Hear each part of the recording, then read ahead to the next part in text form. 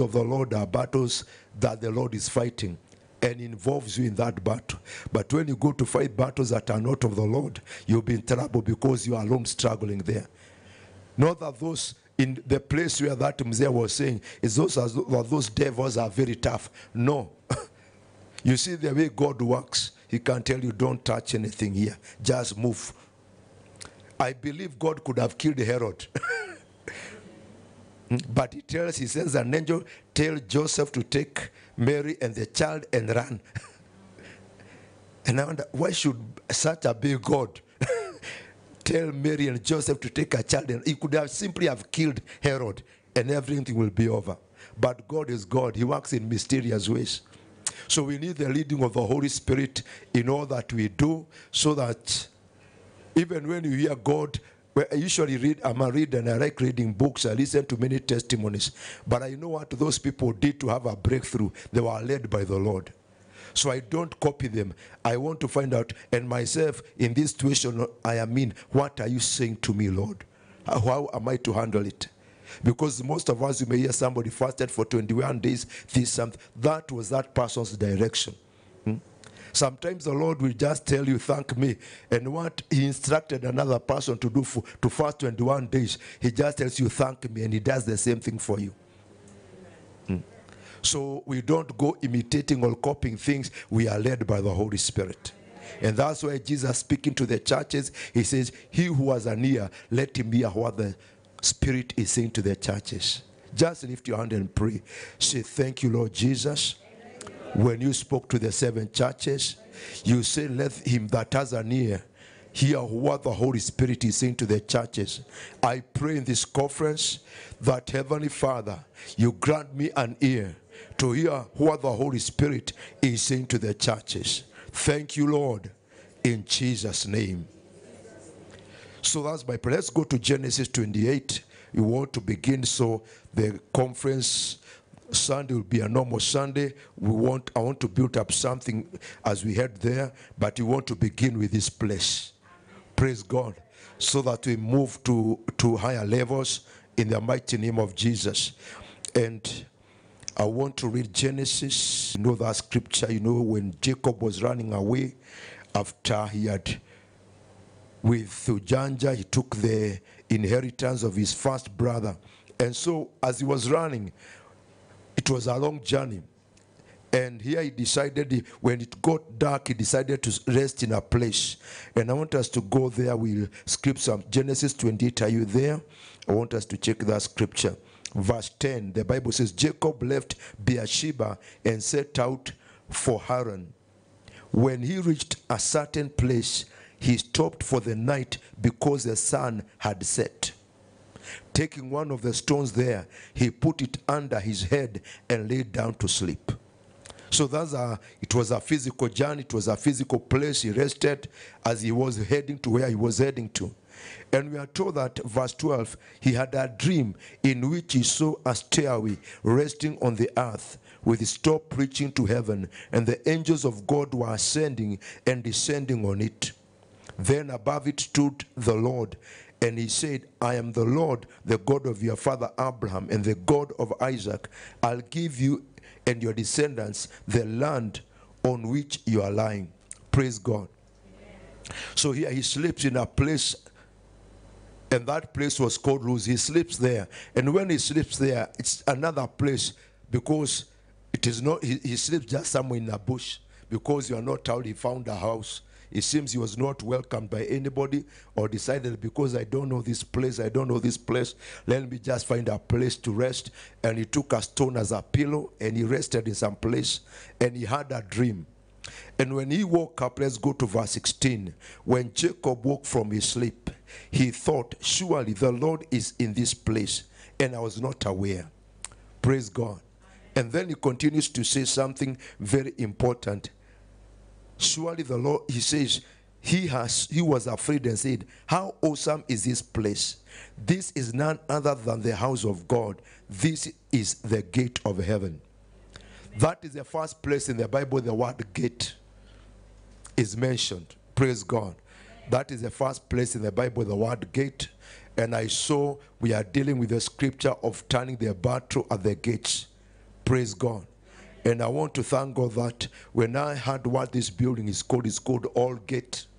Do you know the name of this building? So you need to understand, because you've come to an altar, you have come to a shrine, you have come to a gate, because shrines and altars are gates. And I thank God brought you these people. He can trust you to handle what needs to be handled here.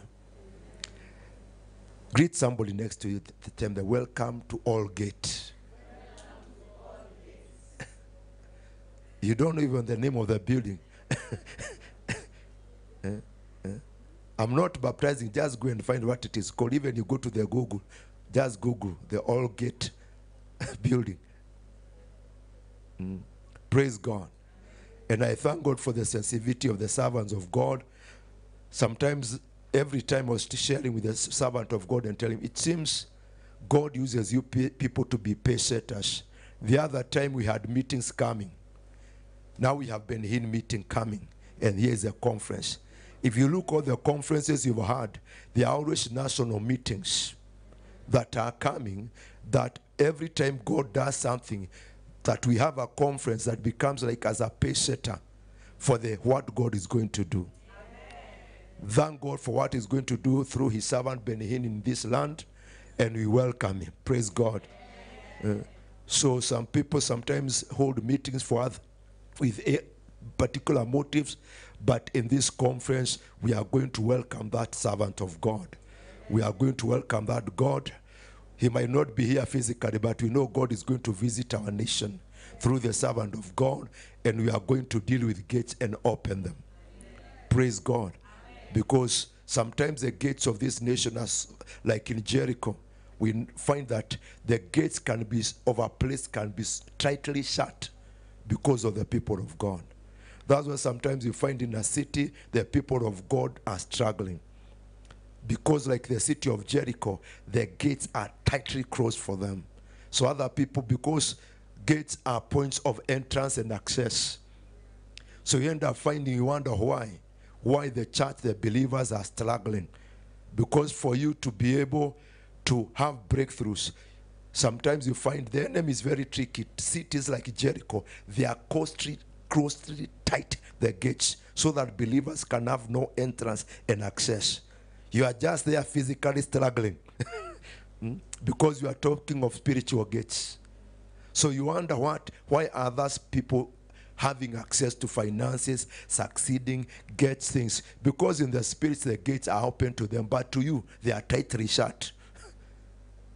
Praise God. Salimia aliye karibu na mwambie habari ya kufungiwa milango ya Nairobi vikali.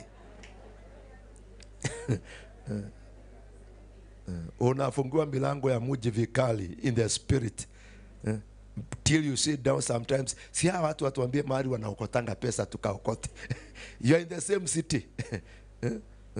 You as a Christian unasema hakuna pesa, hakuna kazi, na kazi za wengine zinaendelea. Ni kufungiwa milango ya mji. They are closed tightly. And when the Israelites were going to get to Jericho, the enemy made sure that the people of that city closed the gates tightly, that those people cannot get. So the city gates can be closed tightly because by the kingdom of darkness, because of the children of God, that we may not have access, that we may not have entrance into what God wants us to do in a city. But in this meeting, you'll marvel. Praise God. Because whatever is going to happen, I want to assure you, begin from this ministry, because this meeting we are seeing is a global meeting. So many things are going to happen in this ministry and the body of Christ in this nation. And I thank God that I'm here. I'm here because there are things I could not access because particular gates were closed. But when those gates are open, they are for our individual lives, even for ministry, for business. Things will open up and you'll marvel. Praise God. So you'll be shocked soon as possible after you finish these meetings. You are going to find that a lot of people, even from beyond this nation, will start coming to this place. Praise God. You have people from Germany, from all places. People will come to this place. So I'm just telling you so that you may be encouraged to do what you are doing. Because sometimes the Lord usually takes us ahead to tell us, he tells us, this is where I'm taking you, a place of milk and honey. But before you get to the milk and honey, there's a journey to go. Praise God. So I want to tell you that God will move you to another level. Individually and corporate, in every area of our lives. And I'm encouraged to be here because I'm not only here to minister, but to be ministered. So as God ushers us individually in the church and the nation into where he wants us to enter, I thank God that I'm part in this meeting. Praise God. So we see Jacob is in a place, because I'm giving this scripture to help us where you are in, so that when we handle what you are going to handle, you are going to understand. So here Joseph goes to a city, to a place, it is called Luz. And in this place that he goes, it is very interesting that he realizes he had no place. He sleeps in a bush there, takes that stone as a pillar, and he sleeps. But when he sleeps, the Lord visits him and gives him a revelation of the place. Praise God. You need to have a revelation of places. Praise God. So a revelation of the place. So when he slept there, go through a dream. He spoke to Jacob through a dream and gave him a revelation of where he was. And he was shocked when he woke up from the dream. And the Bible said when Jacob woke from his sleep, he thought, surely the Lord is in this place. And I was not aware. Praise God. The Bible continues to say, he was afraid and said, how awesome is this place? This is none other than the house of God. This is the gate of heaven. Can you imagine in a place, no house, a bush, and the Lord appears you, and you look at the place, and you get shocked. God reveals you concerning a place, and you get shocked. Although this place was a bush, these are just trees. But it is the house of God. It is a gate of heaven. And actually God is there. Praise God. When he had that, the Bible says, early the next morning, Jacob took stone he had placed under his head and set it up as a pillar and poured oil on it. Praise God. I believe the servants of God, God permitting, will anoint the place. Praise God. We need to understand these principles. When he arose, he called the place Bethel, though the city used to be called Luz. Praise God. So there's a place where you change the spiritual structure or architecture of a place. You change it. Praise God. It becomes, you have a revelation in the spirit what this place is, then change it. Praise God. Because if you don't understand the spiritual architecture of places, you'll be in trouble. Most of you have had experiences in life where when you lived in a particular place, you had so much success and breakthrough. You move to another place, you struggle. Even you wish you are back where you came from. Praise God. And sometimes it was the Lord's will. He gave you, you went to a territory probably which has been worked on. So you didn't struggle. Some people had paid the price to work on that territory. Deal with its spiritual architecture and structures and mold it according to the kingdom of God. So something is going to happen in this meeting because we are going to deal with spiritual architecture and structures will change. Because this is the biggest challenge we have in this nation. Like the challenge, the government that is in place, the biggest problem is not with the government, it's the structures. It's like we are trying to put new wine in an old wineskin. When Jesus was talking about, he was dealing with structures. And that is the biggest problem we have in this nation. So we have people who are used to old wine. Because the attitude of Kenya is like an old wineskin, and somebody is trying to put new wine and it can't work. Praise God. So the problem that we have in this nation are structures. Praise God. And the way the structures were put in this prayer, and I'm talking about spiritual structures that we are going to work on in this nation. When we work on, I want you to understand you are going to see things change. Praise God. People cannot understand what the government is doing. And the problem, I can assure you, is not the government. The problem is the structures. and you are trying to put new wine in an old wineskin. When we deal with wineskin, we are dealing with structures. And we are going to work on those things. Praise God. Because with what the Lord, because a lot of people are saying a lot of things and a lot of things, and I can tell people the problem is the structures in this nation, and we are going to work on them as the Lord will permit us in this conference. And we'll start in this place, and the Lord has a reason to bring you into this place. So I want us to understand the structure of this place you are in. The building is called All Gate. All Gate. Because I usually ask Mungu nuko wapi ninaenda. The Lord spoke to us about God moving you to a place. He has moved you. You have come from a particular place and the Lord has brought you. The movement was not only physical but spiritual. I want to tell you, physically you are not where you are. And also spiritually you are not where you are. You're in a new place. So don't try to stay here the way you are there. Praise God. Ambia mwenzako badilika. So changes are very important. And I thank God that you don't need a gym here. Here you don't need a gym. Coming up is a gym enough. Most of you will reduce weight. Don't complain. I think the Lord watched even you physically and realized these people need a gym. They need a gym. And I'm sure when you move up here and down, you'll be a very healthy man and a very healthy woman. Praise God. You'll be very healthy people because it's also a gym. So I want us to get into the Word of God. As I was praying for this place, as I was being prepared, when I was led to know, and I knew this meeting was very strategic. One thing, according to the scripture that is leading this conference, is a very important scripture. Because the schemings that have been planned against this nation are very evil. Yale mambo yamepangiwa taifa hili kwa sababu ya kusudi la Mungu. Na hasa kanisa la Mungu. They are bad things. Praise God.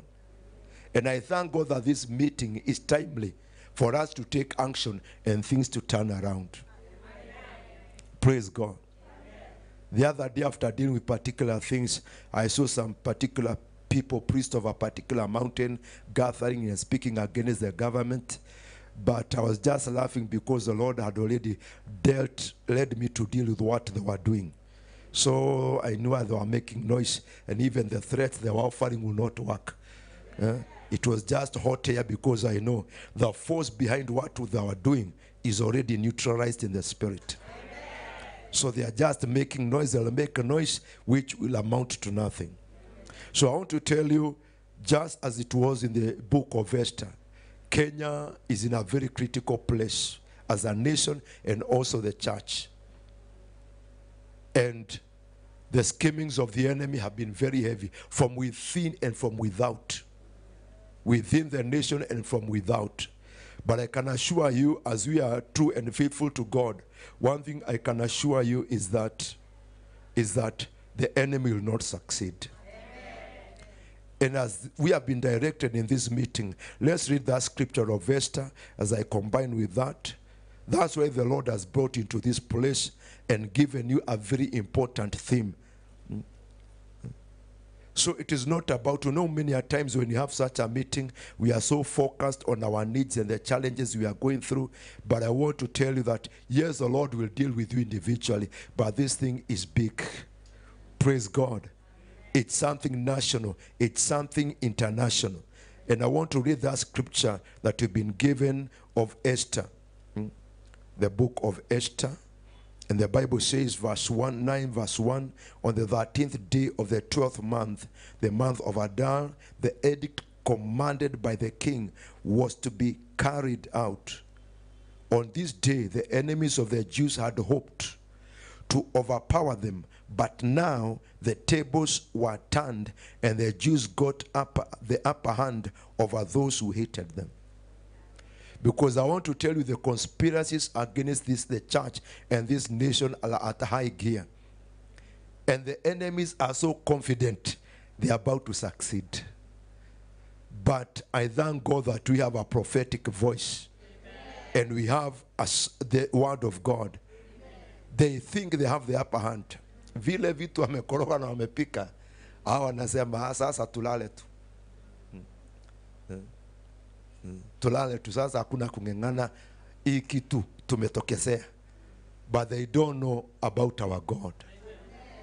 This nation belongs to God. This nation is an inheritance of the righteous. And one God says in Psalms 125 verse 3 that the scepter of the wicked shall not remain on the land allotted to the righteous. So the wicked have been scheming so many things, scheming and scheming, and they were coming to a place where they are about to say to make pattern, but it is too late. They have schemed and planned from within and without this nation. But one I can assure you, according to this word in this conference, is that our God is faithful. Amen. Our God is faithful. Kenya belongs to God. It's the inheritance of the righteous. The wicked may scheme and have schemed whatever they have schemed.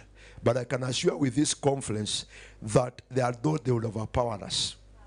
They were not amused with what happened in 2022. They were not amused because the church really sought the Lord. And whatever the enemy had schemed about this nation was frustrated. The saddest thing that happened was that after when we entered in 2023, and that is the saddest part with the Church of Kenya, we usually pray for problems, not even for purposes. We need to understand that God has a plan and a purpose for this nation. So even when we pray for an election is over, if we have not reached the purpose, we keep praying. But most of us, many people are praying because of fear what happens during elections. So when there was no problems, people slept. And in 2023, the enemy actually succeeded in gaining an upper hand in this nation. And you could feel there's very little prayer going on. You could feel 2023, something is missing in the realm of the spirit. The church is not praying. And so there are a lot of things that the enemy was doing to reposition himself, to restructure himself, to regain this nation from what they lost in 2022. And my prayer today is that I like what the servant of God, Apostle Murinde, when God sent him to this nation, and he encouraged Kenyans, although we Kenyans are very interesting people. And he made a statement that have helped me so much, that when we pray for problems and needs, the problems are over and the needs are met.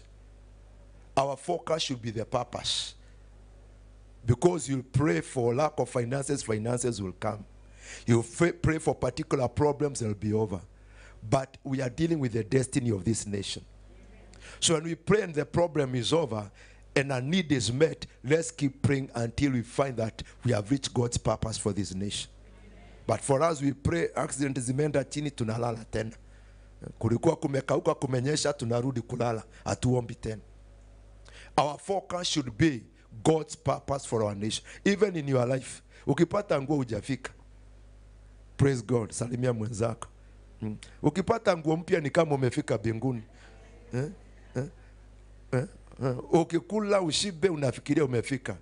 Those are just normal things of life. God has a plan and a purpose for your life. And many of us, when we get most of these material things, we think we have arrived. And God has a plan and a purpose. Just ask your neighbor, what's God's plan and purpose for your life? Maana wengine wako ukijenga kwako ni kama umefika mbinguni. Sasa hakuna shughuli nyingine. Friji kijaa nyama na chakula, huombi tena. Is that as if kwamba you live to eat. So when there is food, unaomba nini ingine tena? And that's the biggest problem. Most of us, our level of prayer, we are dealing with needs and problems. When the need is met and the problem is solved, why pray more? And that is the saddest thing. Because prayer, we need to understand that prayer and intercession is communion with God. And our communion with God needs to be continuous. But the biggest problem for us, prayer and intercession, is to solve a particular problem and to meet particular needs. When those problems are solved and needs are met, tumefika, hatuombi tena. Mpaka there is another need and another problem. And it is very sad. And I realize what happened to the church in 2023. We slept. After praying, tukajipea holiday amao. People relaxed in Kenya. And the enemy was able to regain particular grounds. And if you people, there's ritual prayer that is going on. And those who are praying, because they are not so many, the enemy is able to attack them because he has a few people troubling him and the rest are asleep. Then he can hit others. Praise God. So those who are really interceding really had battles in 2023. And I want to believe as this conference, as it is called, it is an awakening. I pray that we be awakened again to prayer intercession and change the focus of our prayer and intercession. That it should be about destiny. It should be about purpose. Not just meeting needs. Not just solving problems. Needs and problems will be over. Praise God. But so far as you have not reached the purpose and the destiny God has for us individually, then we need to keep seeking God. We need to keep praying and interceding. Praise God. Just lift your hands and say, Heavenly Father, forgive me and forgive us as your church for not understanding your purpose for intercession. We have just thought intercession and prayer is for solving problems, is for meeting our needs. And when our needs are met and our problems are solved, we forsake prayer and intercession. Forgive us, Lord, in the mighty name of Jesus. You called us to always pray and to always intercede. Help us from this time as you awaken us in this conference, even in prayer and intercession, that we shall start to pray without ceasing in the mighty name of Jesus until the second coming of Jesus Christ. In the name of Jesus, say today, in the name of Jesus, we take the authority that the Lord Jesus, you delegated to us, and we exercise that authority today against the powers of darkness that have oppressed us in the place of prayer and intercession. We break every sorcery, we break every witchcraft, we break every curse, every spell that the enemy did to us in the place of prayer and intercession, that we got weakened. We break in the mighty name of Jesus, and we command every demonic spirit that was assigned to fight us in the place of prayer to be broken and to be cast out in the mighty name of Jesus. Every demonic spirit of spiritual blindness and deafness and heaviness and weakness, depart from our lives, depart from our place of prayer, be gone in the name of Jesus. Precious Holy Spirit, our helper in our weaknesses, we welcome you. For the word says we do not know how to pray as we ought to, but your Holy Spirit, you do help us in our weaknesses.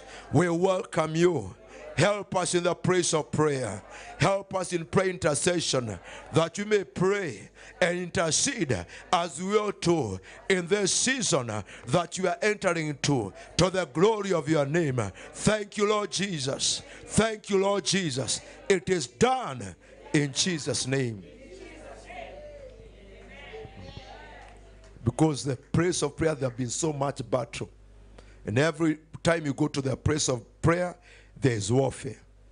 You know, when Paul and Silas, when they were going to the place of prayer, when they visited the place of Thessalonica, and they were there and they went to Lydia's place and they were going to look for a place to pray. And the devil, the principality in the territory, realized there are some guys who are coming to do something I don't like in this territory. He decided to send that girl who had a divination spirit. But the Bible says very well, we were going to the place of prayer. Praise God. They said they were going to the place of prayer. And the enemy decided, no way.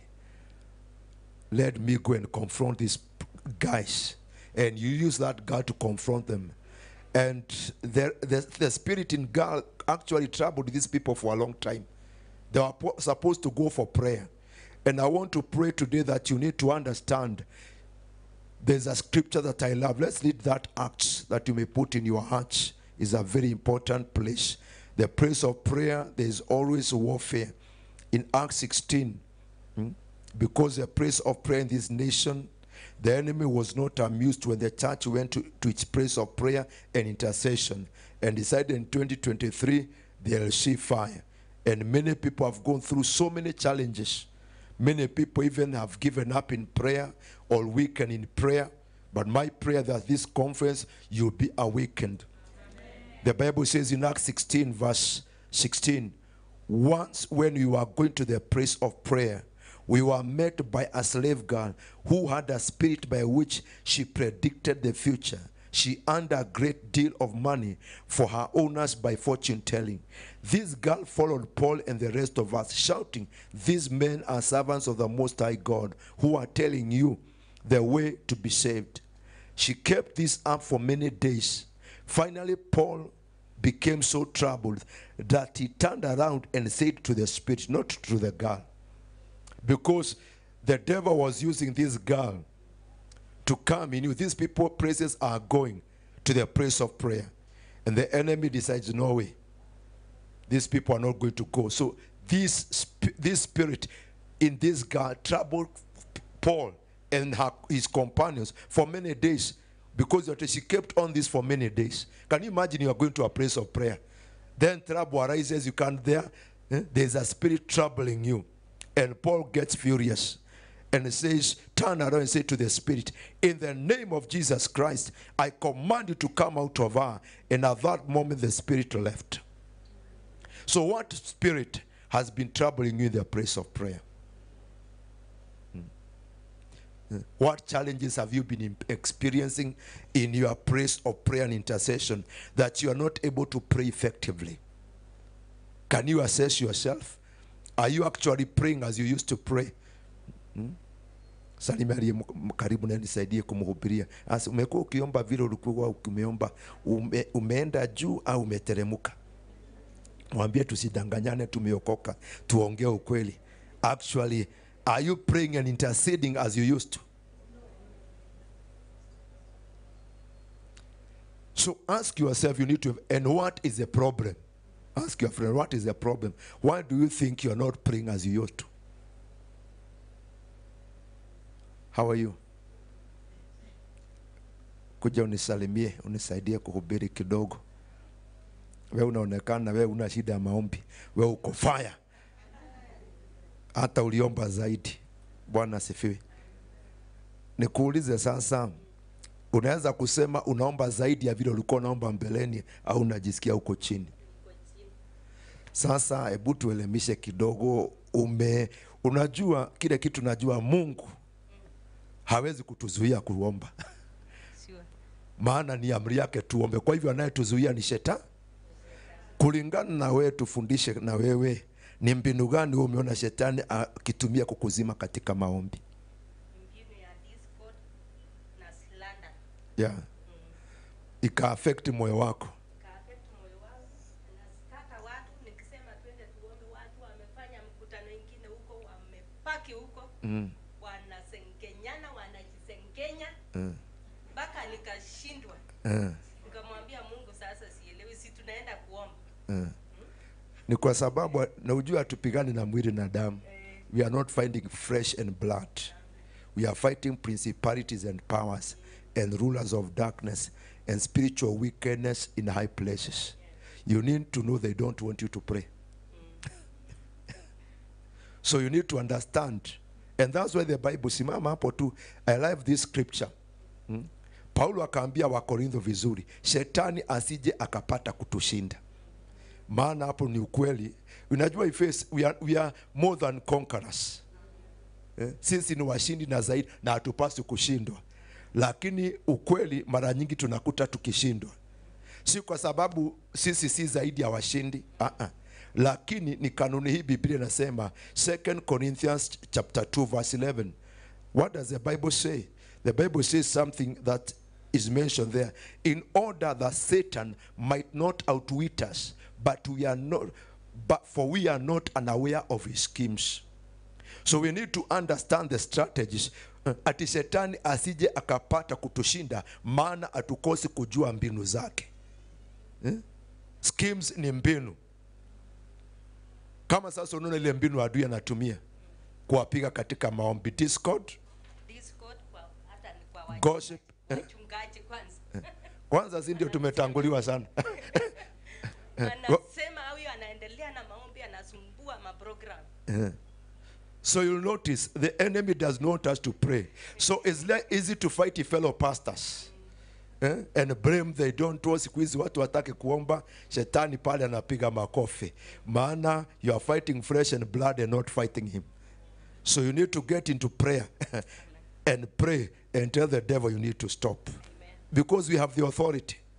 So you need to understand, here is a spirit. Satan is using the spirit of discord and gossip, strife and conflict.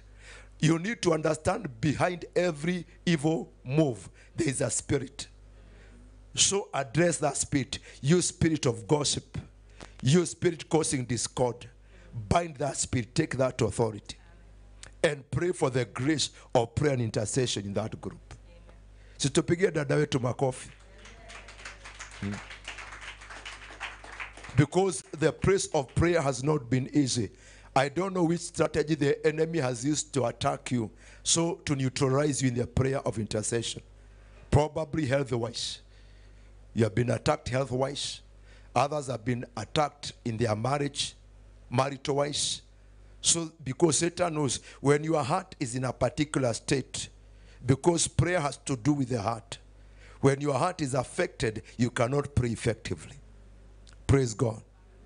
And I pray today that you'll be able, because the Bible says we are more than conquerors. Sisi ni washindi na zaidi ya washindi. We are not to be conquered, but sometimes the conquerors get conquered. Praise God. Si usalimia huyo mshindi aliyekuwa, mwambie habari conqueror. Mwambie it's sad that conquerors sometimes get conquered. Conquerors get conquered. And that's why Paul was advising the church that shetani asije akapata kutushi, maana tukosi kujua mbinu zake. Kwa hivyo ni vizuri upate kuangalia katika maisha yako, ni mbinu gani ambao adui ametumia kunizima katika maombi na maombezi. Is it marital crisis? Katika ndoa, au ni kisirani ya vijana na watoto wako? Or is it financial crisis? Praise God. So you need to understand, because behind the scenes of this crisis is Satan as in his demons who are manipulating you. They know if we do this, we shall neutralize this person. They'll not be able to pray. Praise God. And here we find Paul realize we are supposed to be praying. And here is a spirit troubling us using a particular individual. Because Satan, or even individuals or situations, he can manipulate. If you read the Bible, you find many times Satan manipulating like the ocean, the sea, to drown the disciples, and Jesus will take charge. Praise God. So you need to understand when Satan is manipulating situations and circumstances and using people, and that you're able to take authority. You're able to take authority. I'll never forget when I was young, I was staying at my grandfather's place in Nakuru, a place called Lakeview. And Nakuru is a place where there's these funny winds. That's you'll hear a place called Kisulisuli. Kisulisuli is this wind that goes like this. It comes from Nakuru. You find a place called Kivumbini, because when Kisulisuli combined with the dust, you'll be in trouble in Nakuru. I remember one time we were in school, the wind came and carried off the roof of particular classes. So I remember one day, it was on a weekend. I don't know where my brother was. My mom was resting, and I remember there was a full gospel brother who was staying in the plot of my grandfather. And so I saw the wind coming, and I went and closed all our windows and stood at the door and waited. When the wind comes to our compound, I'll lock the door so that I'll not be in trouble. Because to what we knew, we used to be told, in that kit going like this, there is a devil inside. So that added to my trouble. But it was so interesting. This full gospel, it was a Saturday. This full gospel brother was sitting on a stool. His family stays somewhere there in the reserve, but he stays in town. He was washing his clothes. So when the wind came close, this brother stood up and told, in the name of Jesus, hakuna njia hapa, teremka uende kwingine. And I watched. I want to see if the wind will obey this brother. Actually, the wind came karibu kwa fence, ikateremka ikaenda kwingine. Praise God. And nikashangaa, lakini sasa naelewanga, here is a person who understood who he is. And he will exercise authority. Si achukue tukara yake na atoroke kwa nyumba, anaambia unisumbui nitaendelea na kazi yangu. I want us to pray briefly for ourselves as we move on. As I've given our sister the chance, what strategy, especially at individual level. Let's first, before we pray for groups, at individual level, what strategy has the enemy used to paralyze you in prayer intercession? Praise God. You have the authority. Praise God. And one of the things that the enemy always does, he tempts us to sin. And when you sin, I give up a place to the devil. You see, that's the strategy the devil. The Bible says, do not give a place to the devil. Praise God. Probably you do something. Because one thing the enemy has been using is to provoke people to anger. Yani kitu ya kukukasirisha hivi tu. Salimia mwenzako, kwambia habari ya hasira. Kazini, nyumbani, na unakasirika, ile makombora ya maneno utaachilia, unakumbuka umeokoka baada.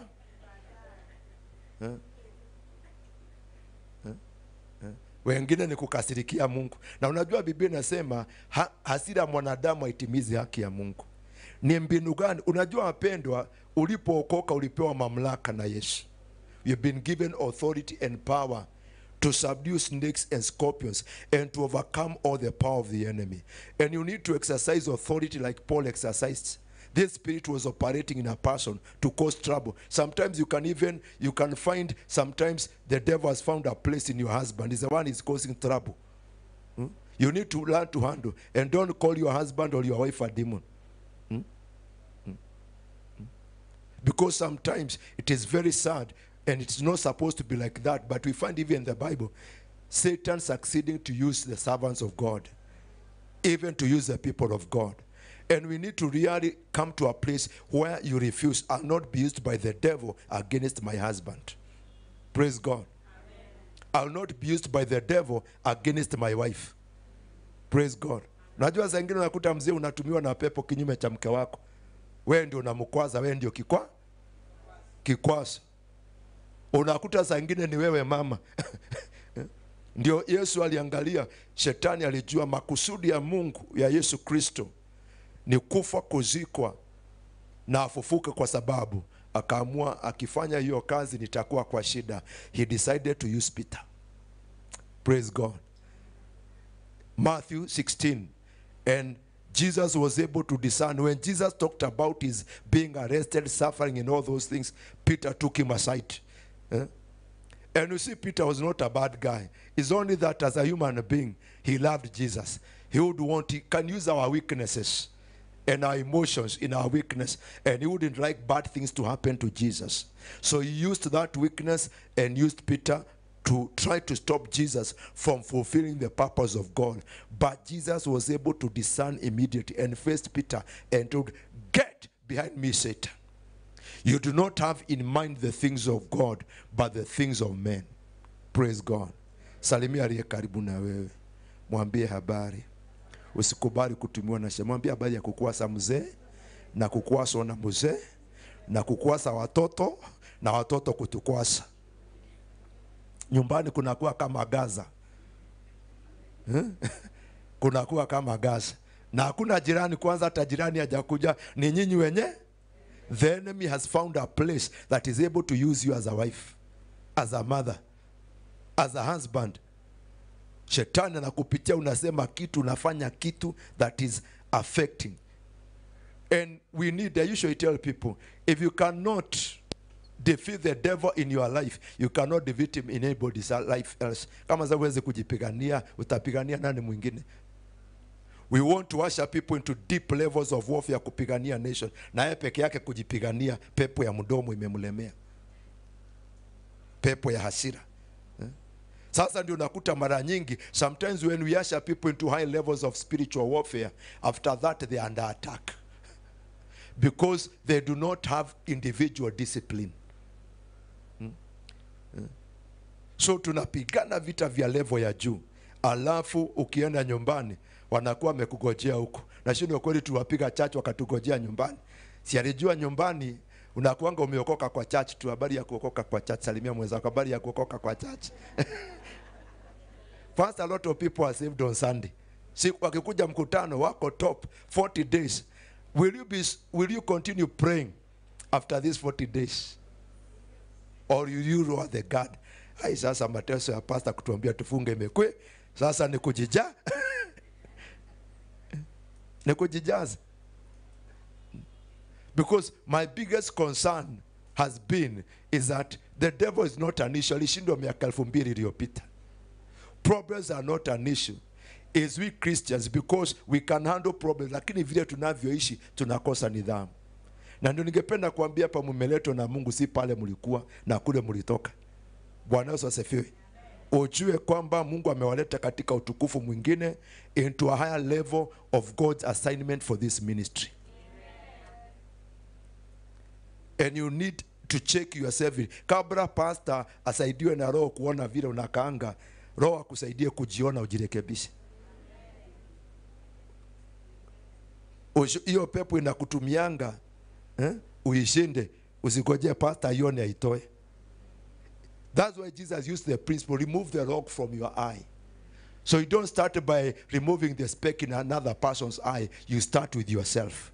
You remove by dealing with yourself. Salimia aliye karibu na mwambie jishughulikie kwanza.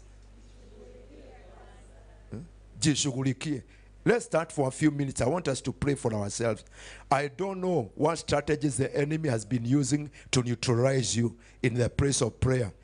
Thank God, been 40 days, it provides an environment ya kujijenga tena.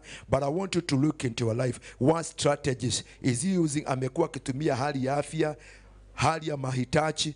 Enda tu mbele za Bwana. Father, we come before you. It's your command that we should always pray and not cease to pray. But we found ourselves under attack in the place of prayer and intercession. Lord, we are not interceding and praying as we ought to. Heavenly Father, in the name of Jesus, we repent that sin of not praying and interceding, because it is your command that we pray and intercede, Lord. We repent the sin of not being prayerful, of not interceding. Forgive me, forgive each one of us, Lord, in the mighty name of Jesus. For just like it is any other command, when we fail to pray, we are sinning, Lord. We repent the sin of prayerlessness in our lives individually, Lord. We repent the sin of prayerlessness in the mighty name of Jesus, and lack of intercession. Forgive me, Lord. Forgive each one of us individually. Cleanse us by the blood of Jesus in the mighty name of Jesus. Forgive us and cleanse us.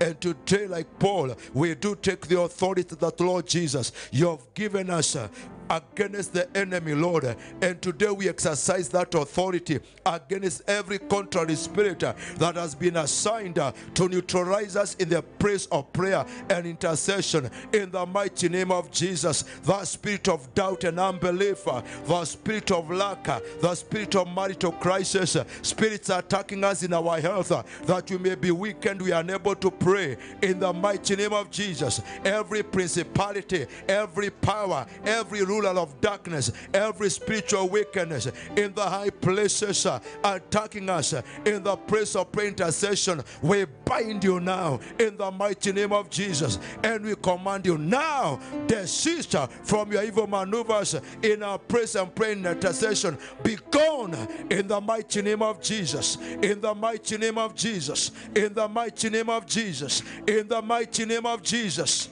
Oh, we worship you, Jesus. We give you praise. We pray that in this conference of awakening, we shall be awakened again in the praise of prayer and intercession, individually and corporately, even in this gathering. And over this nation, there shall be an awakening and the praise of prayer and intercession. In the mighty name of Jesus, we come against, Lord, every principality, every power, every ruler of darkness, every spiritual wickedness place was assigned against us. In the place of prayer, we bind you in the mighty name of Jesus. We bind you and we command you to desist from your maneuvers in our place of prayer. Be gone in the mighty name of Jesus. Doubt and unbelief, sleep and slumber, be gone in the mighty name of Jesus. Every spirit of sleep and slumber, every spirit of lethargy, every spirit of slackness, be gone.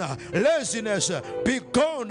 Heaviness, be gone in the mighty name of Jesus. Depart from our lives, depart from our place of prayer. You'll not stop us in the mighty name of Jesus. You'll not stop us in our individual, even in our corporate prayer. You'll not stop us in the mighty name of Jesus. We worship you, Jesus. We give you praise. We give you honor. We give you glory in the mighty name of Jesus. In the mighty name of Jesus. In the mighty name of Jesus. In the mighty name of Jesus. If you are filled with the Holy Ghost, I want you to start praying in other tongues in the mighty name of Jesus. Rikatamayandolobo, Zeketayandolobo, Yakatelaleleleleleleba, Zikitayandolobo, Zeketayandolobo, Yakatolabo, Zenayande, Zeketayaleleleleleba, Yakatelabo kateleleleleleba, Yakatayaleleleleleba, Shandolobo kateleleleleleba, Yakatelabolobo shileleleleba, Sendolobo kateleleleleba, Yakatayaleleleleleba, Sandolobo kateleleleleba, Yakatelabolobo shalaleleba, Yakatolobo shaleleleleba, Yakandolobo shaleleleleba, Yakateleleleleba, Yakateleleleleba, Sandolobo shaleleleleba, Yakateleleleba, Sandolobo ya, Yakateleleleba, Sandolobo shaleleleleba, Yakayeleleleba. Every principality, every power, every ruler of darkness, every spiritual weakness in high places attacking us in the place of prayer, individually and corporately, we bind you in the name of Jesus. We disarm you in the mighty name of Jesus, and we command you and rebuke you from the place of prayer, individually and corporately. Be gone in the mighty name of Jesus. Be gone in the mighty name of Jesus. Rekataya Sandoloboya Seketaya Laba Sandolobo Shillereba Sandolobo Shillereba Sandolobo Yandeleba Sandolobo Yandalaba Sandolobo Yandeleba Sakaya Leba Sandolobo Shillereba Sandolobo Shillereba Yakate Ketaya.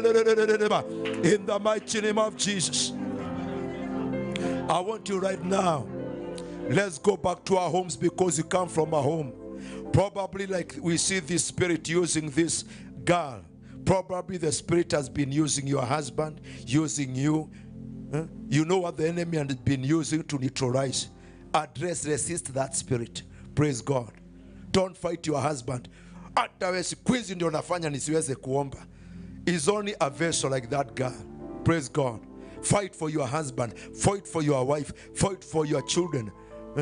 Fight for those people that the enemy, a spirit is getting them to get you angry, to get you frustrated. I want you to fight for them, for yourself and for them. Just go take that authority the Lord Jesus has given you. Father, in the mighty name of Jesus, we pray for our husband and our wives and our children, even for our house helps. We come against you unclean spirits that are using them in the place of prayer to frustrate us and to limit us. In the mighty name of Jesus, every spirit of strife and conflict, every spirit of strife and conflict and misunderstanding. We rebuke in the mighty name of Jesus every spirit bringing strife and conflict and misunderstanding. We rebuke in the mighty name of Jesus. We rebuke in the mighty name of Jesus.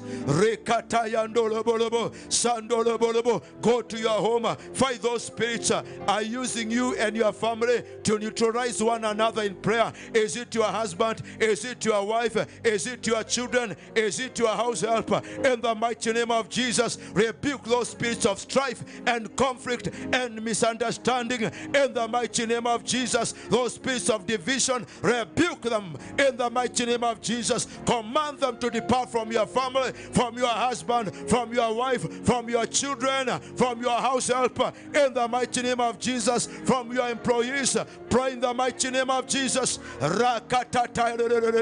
Sandoloboya seketayandama sandolobo sheleleleleba shataka pakatelalaba sandolobo shalebabo kateleleleleba sandoloboya takapokateleleleba sandoloboya sandolobo sheleleleleba sandolobo shakatekataya pakataka pakatalaba takapokateleleleba sandolobo sandoloboya sakatekateleleleba sandolobo sheleleleleba shakaleleleleba sandoloboyanda sandolobo sheleleleleba in the mighty name of Jesus rakatekateleleleba sandolobo sheleleleleba sandolobo sheleleleleba seketayandolobo in the mighty name of Jesus. We worship you, our God. We give you praise. We give you honor. We give you glory in the mighty name of Jesus. I felt before we move, we'll deal with the architect and the structure of this place in the spirit. I felt the Lord wants us to deal with us at individual level. Praise God. At individual level. So that you may be positioned. Because you need to be positioned in the place of prayer. Just sit briefly. I explained something that is very important here to understand. You see the way the enemy works, you need to understand. Thank God that when you are born again, you are born again. You are brought from the kingdom of darkness in the kingdom of light, and the Lord Jesus gave us authority. He gave us his weapons. And there are a lot of things sometimes we ask God to do, but God expects us to use authority. Like Moses, God had given Moses authority and power through the rod he was carrying. And there's a place Moses cried out to God. And God told Moses, why are you crying to me? Because there are some things God expects us to deal with. He has given us authority. We need to know the things that God has given us authority to do, to use, and use that authority in those situations. There are places the Lord will call us to weep, to groan, to cry. But there are times the Lord wonders, what's your problem? I've given what you need to deal with what you are facing. Praise God. I want us quickly to look at this dimension that is very important, because in the Bible we want to see we have the kingdom of darkness, and the king of that kingdom is Satan, and he works together with the fallen angels that rebelled against God together with him. These fallen angels are the ones that we refer as principalities and powers and rulers of darkness and spiritual wickedness in the high places. So that's why if you read Ephesians, the Bible doesn't tell us that actually that we wrestle against Satan. Satan huwa ni mudosi. Anapambana nasi kupitia the principalities. Let's look at that scripture. Sometimes you have to be very keen when you are reading the Bible. See what the word of God is telling us. You want to look at that scripture. In Ephesians, the Bible says something very important. Ephesians chapter 6. Ephesians chapter 6, we start from verse 10. The Bible says very well, says, finally, brethren, be strong in the Lord and the power of his might. You cannot fight warfare when you are weak. You need to be strong in the Lord and the power of his might. Weak people cannot fight, even physically. Physically, when you are weak, you cannot fight. Unaona mtu ana nguvu, unasarenda mapema, unasema Mr. Kangi vita, mimi ni mtu wa amani. Na si ati kwamba ni mtu wa amani, umeona huyu jamaa vile anakaa ataninyoro, ana nguvu, and you are weak. The same thing in it. We are told in warfare, be strong in the Lord and the power of his might.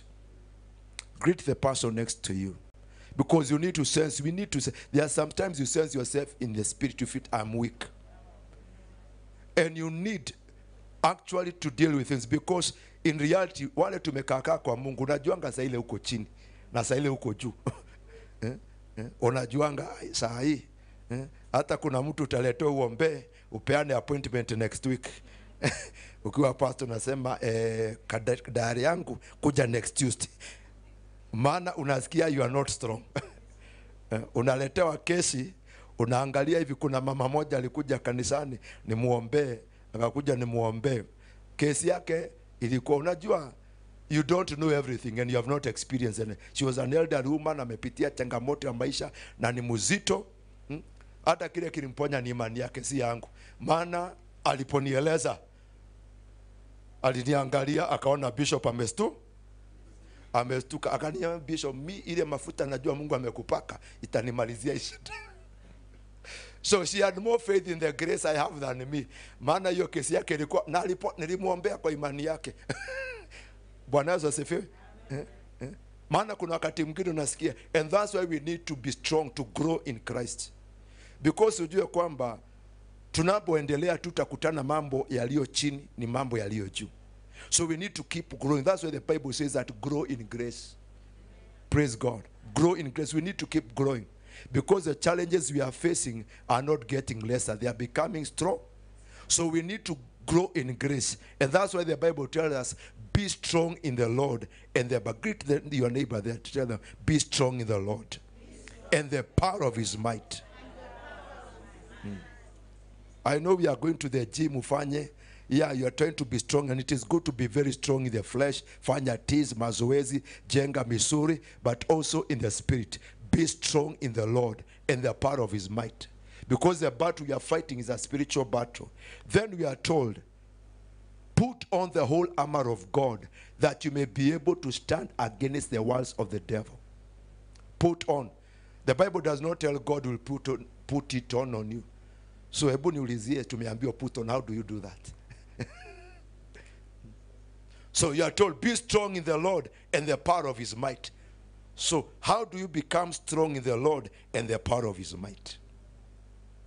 Najua there are some things you are told to do. Yeah, you are not told that God will do it for you. You are told, be strong in the Lord and the power of his might. So naona umeniangalia sana, utatusaidia kidogo. So how do we become strong in the Lord and the power of his might? Kulingana wewe. How do you become strong in the Lord and the power? How? Tusaidie kidogo. Usiseme ile ujui vile unajua, maana na Mungu amekusaidia. To depend on the Lord by his word. To depend on the Lord by his word. Haya. Huyu anakaa kama ticha ameshika vizuri, msaidia tusaidie. Because there are some things in the Bible, be strong in the Lord and the power. How do you do that? I think it's reading the word, drawing closer to God by worshiping him, studying the word, and basically knowing that you are close to God. You have not gone further, but you are coming nearer and nearer to him. Amen. Yeah. So there are those principles, both of them are right, and there are many answers to this issue. There are things that cause us to grow, cause us to be strong in the Lord and the power of his might. One of it is the word. Praise God. Number two is prayer. Especially your fellowship with God in word and prayer makes you strong. There is that individual fellowship with God in word and prayer. For example, when we come to such conferences, you'll also grow, you become strong. It's good. Fellowships are very important. Fellowships are very important. Salimia aliye karibu nawe. Wachanga mambo ya kukosa ushirika. You are too busy. Na maombi, my excuse mingi. You need to know the things that cause us to be strong in the Lord and the power of his might. That's why some of us, when some of these battles come, they cannot withstand them because you are not strong. Praise God. And I want to tell you, as servants of God, we cannot fight every battle for you. Some battles ni zako. Na utapigia mchungaji simu uone achukue yako shughuli, ameenda safari, amezima. Na unategemeanga bishop kuwa na nguvu. Nikipigia tu reverend, kapepo kameishia. Unapiga, unakuta reverend achukue simu, kana kunyonga.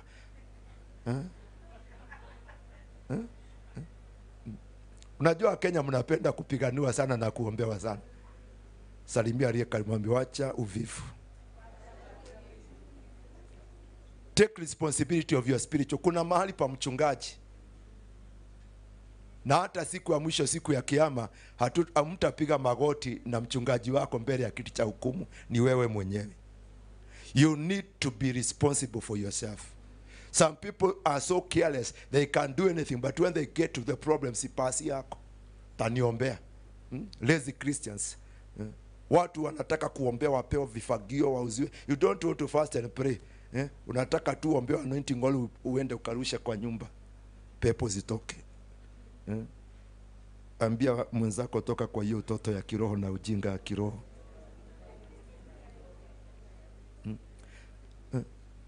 You know, we have tried to modernize faith. We have tried to modernize faith, make things quick and easy.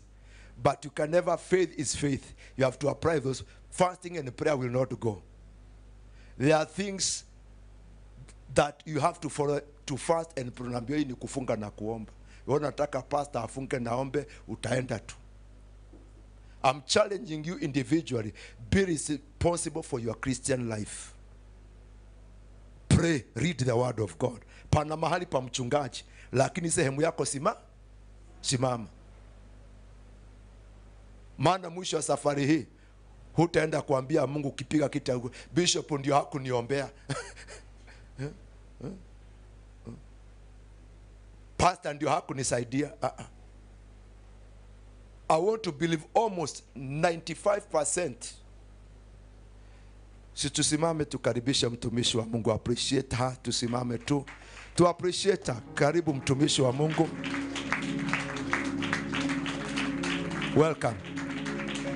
Tusikie sauti yako kidogo. Niendelee. Sawa. Karibu sana. Nimeshikwa na mchungaji vizuri. Amenikaribisha, tumeendelea vizuri na nashukuru Mungu. Praise God. So I'm challenging each one of you to have personal responsibility. Praise God. Ya maisha yako as a Christian, that you do the things that you need to do to be strong in the Lord and the power of his might. Because many people are so weak that when the battles come, they are overcome. That's why Ephesians says, Ephesians 6 verse 10, be strong in the Lord and the power of his might. So you need to do the things that are in the word of God that we are told to do that make us strong in the Lord and the power of his might. Because you cannot fight battles when you are weak. You have to be strong. Praise God. The other thing we are told there in the Bible, to put on the whole armor of God. So how do you do that? Haijambiwa pastor kuvarishi. Unajua there are things the Bible says you do. Be strong in the Lord and the power of his might. Then you are told to put on the whole armor of God. So how do you do that? Nyinyi ni wahubiri, mmesoma Biblia. How do you do that? You are told to do that. And you are told, finally, when you put on the whole armor of God, the Bible says very well that you may be able to stand against the walls of the enemy. The walls of the enemy. Hizo ni mbinu na hila ambazo shetani. So the instructions that are given in the Bible that we are supposed to follow. Na saa ingine tu tunaingia tu kwa vita bila kufuata instructions, unanyorosho. Unaambiwa uvae silaha zote za Mungu, wewe unaenda kupigana na Al-Shabaab umevaa tracksuit. Unaingia kwa vita na kaptula na vest. Unasema These scriptures are not written just for quoting. You are told to do it. Put on the whole armor of God. that you may be able to overcome the wiles, the strategies, the schemes of the evil one. So it means, one thing we are told, we are more than conquerors. And here we are told to be strong in the Lord and the power of his might, and to put on the whole armor of God, that you may be able to overcome the wiles of the enemy. So whatever strategies of the enemy has, we can overcome them. Praise God. Because the Lord has made the provision for us and has given us instruction. The biggest issue, individually, do you follow these instructions? Au unaingia tu na kusema fire, pepo nyeusi. Praise God. Kuna kazi inaenda kufanyika leo na kesho. A deep work. And sometimes I like positioning people. Positioning people. And I thank God you've been in prayer. And that was, I was telling people in church, kaambia, nina ujasiri kile kitu naenda kukonga kite. Kama watu wamekuwa kwa maombi, na kuna wale wamekuwa, nani hajakuwa serious, umekuwa kikula kisirisiri. Naomba Mungu akusamehe usiwe ulikuwa unacheza karata. Unakuja umejipangusa mdomo. Tunafunga. Na wewe siku 40 hata kilo zimeongezeka. Salimia mwenzako, mwambie Bwana asifiwe. I believe you fasted, you are sincere, and you don't miss food, you also prayed. Praise God. Hii mambo tunafanya ni ya Mungu, si mchezo. And as I told you, mahali hapa mmeletwa si mahali mlikuwa. God has brought you physically into a new place, also spiritually. And as God has brought you these people, nikaambia kwamba Mungu ameweleta huduma hii at a higher level of assignment katika huduma hii. There are a lot of assignments you people have fulfilled. And Mungu, I quoted to them what Maurice Seruro used to say: God will never use you unless he first gives you an experience. So the experiences that God has taken you as servants of God and as a ministry, individually, to trust to be you to this place. And one thing the Lord told me to tell you people, that this place will require a high level of discipline. Individually. Unajua kanisa ni watu. Na wale wanaharibu kanisa ni mtu mmoja kuharibika. So can you imagine each one of us is disciplined? Then the devil hana mahali pa kuingia katikati yetu. Hakuna mtu anakosesha mchungaji usingi na stress, maana hakai vizuri, ana vituko na mambo mengi. Is a disciplined force, because God has moved this work into a higher dimension, a higher level, and to a higher assignment. There are so many assignments they have to fulfill like any other ministry. And this is another assignment the Lord has brought them to fulfill from here, which is higher than the others, which requires you as helpers together with them to be individually disciplined. Praise God. That individually you are strong in the Lord and the power of your might. That you are put on, you know how to put on the whole armor of God. Sasa si kuja unakuja kuvarishwa na pastor. You know where to stand to your place. And me, I believe the far you people have come from God. There are many things that you've been taught and you know. And now you need to know those things were not stories. It is time to implement them. That word that you've been taught, it is time to live it up. Not to talk about it, but to live it. Praise God. Because where you have come is not where you are. In the physical, in the spirit. And this work has moved to a higher dimension of an assignment that God, in this work, God wants to be fulfilled. There are many assignments. A vision within it has many assignments. And this assignment is a higher assignment than the others. And be other assignments. And because of God's faithfulness of his servants and you people standing them, God could trust you to bring to this place. So each one of us proved to be faithful. Praise God. Prove to be faithful to what God has called you to be in this work. Praise God. Kule kwetu watu wanajikokota tunawaitanga ajira. Ajira mnajua ni wheelbarrow. Tunaita ajira kule. Salimia mwenzako ambie usiwe ajira ya huduma. Unajua ajira ijipelekangi inasukumangwa. Praise God. Usiwe jina katika huduma wa kusukumwa. Do what you are supposed to do because it is the Lord you are serving. These servants of God, what God has, you say, ni pastor aliniweka nifanyanga hivi. No, it's God who used them to place you in your rightful place to do what you are supposed to do in this work. So you are not serving the servants of God, it's the Lord that you are serving. Be faithful in that place. Praise God. And as I've told you that this important high level of discipline will be required in prayer, in giving. There is something I'll touch on giving, because this place will come. Giving is one of the most powerful weapons in warfare. I'll touch it as on we go before we finish on Sunday.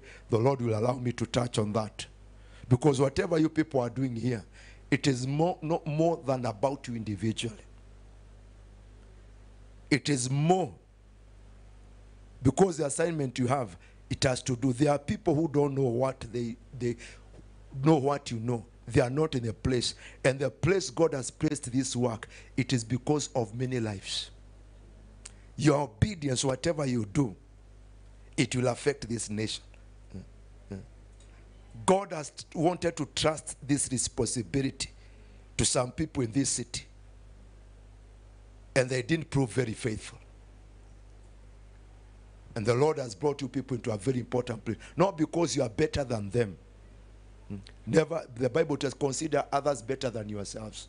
We don't compete. In the word of God, we consider others. So the Lord has not brought you in this position because you are better than those, but because he has chosen you to do it. Praise God. And you need to prove faithful, especially at an individual level. And especially we touch on the area of giving. It's so important. The giving will be so important. It will be a very powerful weapon in this place. Because when you give things like tithe, there you don't fight the devil. You release God to fight the battle. And you are going to understand how our giving will affect the economy of this nation. We are just complaining about the economy. We need to know the giving of the church. If the church will understand its giving, we can turn the economy around. We'll understand warfare through giving. It's very, very important. Where you don't even rebuke the devil, when you give God, God gets busy dealing with the enemy. We'll understand with that dimension. And we are looking up to you and challenging you. Many ministries have their many assignments. Like if there is something about this place, if you are faithful in those dimensions that the Lord has spoken to you, and also this dimension of giving, will touch it in some particular place. When we touch it, you'll understand it will turn. It will start bringing the healing of this economy, of the nation. Praise God. So, thank God you are here as an individual. God will bless you individually. He'll bless you as a family. He'll bless you as a ministry. But you here, you are for something bigger than as individuals. God is looking at this nation and nations. And God is saying, I believe I have found the right people who will prove faithful in what I want to be done. Praise God. So I thank God for the assignments he has given the ministry I am in and other ministries, and the Lord of what he has entrusted you people with. And the Lord put a lot of heavy, the responsibility you have, that each one has to be serious in his place. Usiwe wakwambia fanya, know what you're supposed to do and do it. And do it faithful as unto the Lord, not as unto man. Praise God.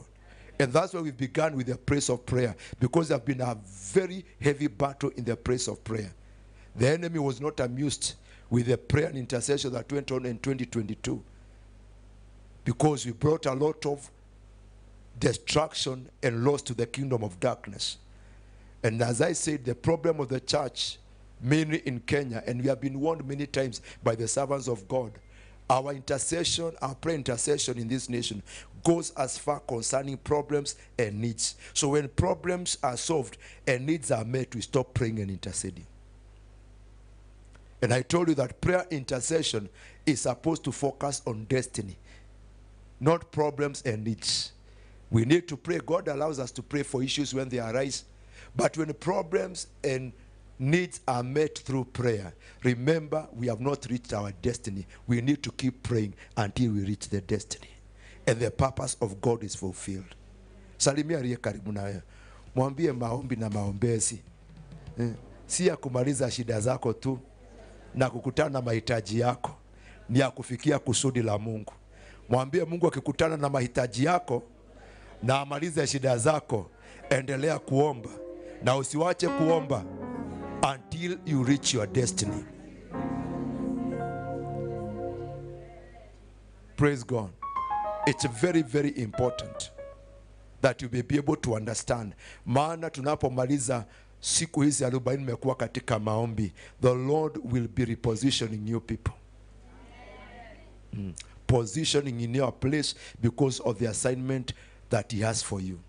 And it is a high level assignment for kwa kazi hii. Na mkifanya sehemu yenu, Kenya itasaidika. Mwili wa Kristo utasaidika. Na ndio nimekuta hii mikutano is very interesting, servant of God, that every time we have these conferences, there is a major meeting coming. You see that the Lord is as if uses, so you need to understand the dimension of this work and ministry and these conferences. The other time we had every meeting, there is a major national meeting. Yes. And a servant of God, God wants to do something in this nation. The servant of God, Ben-Hinn, will be coming soon. Praise God. And I wonder, is it a coincidence? Why always it is not? There is something that God. Unaweza hata kukosa kufanya washa huko, lakini kile kutafanya hapa. Hapa. God will do what he wants to do.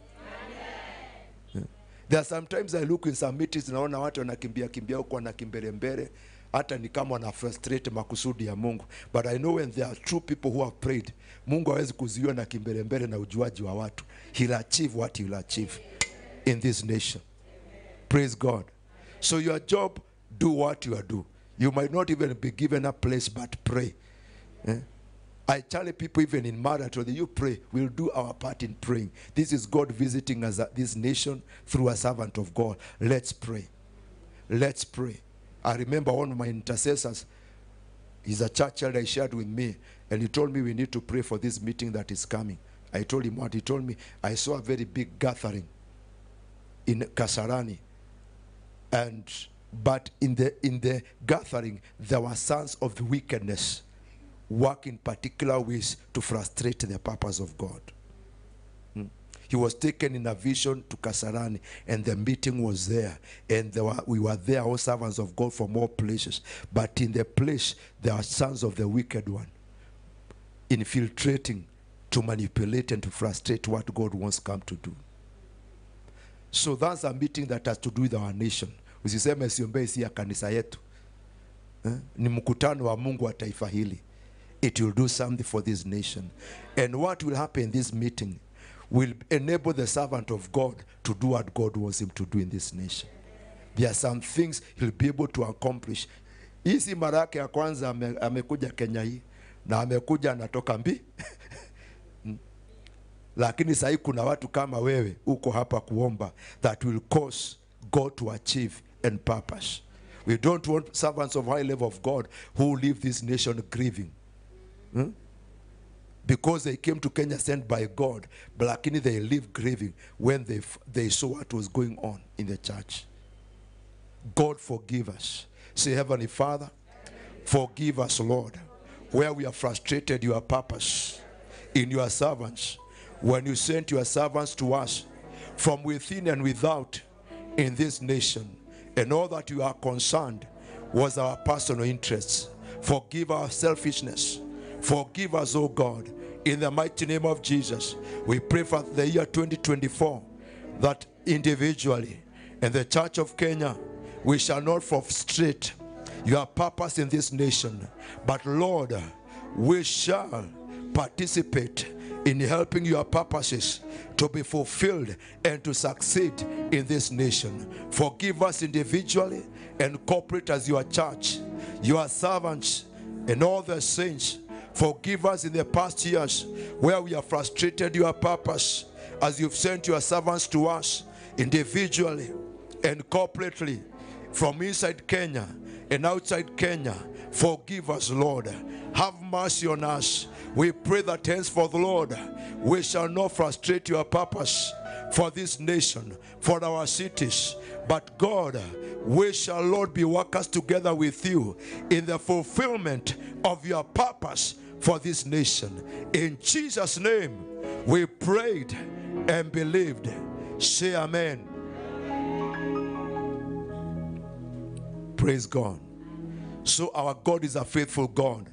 So as I said, as we read Ephesians, because there's something I will pray for people here before we move on.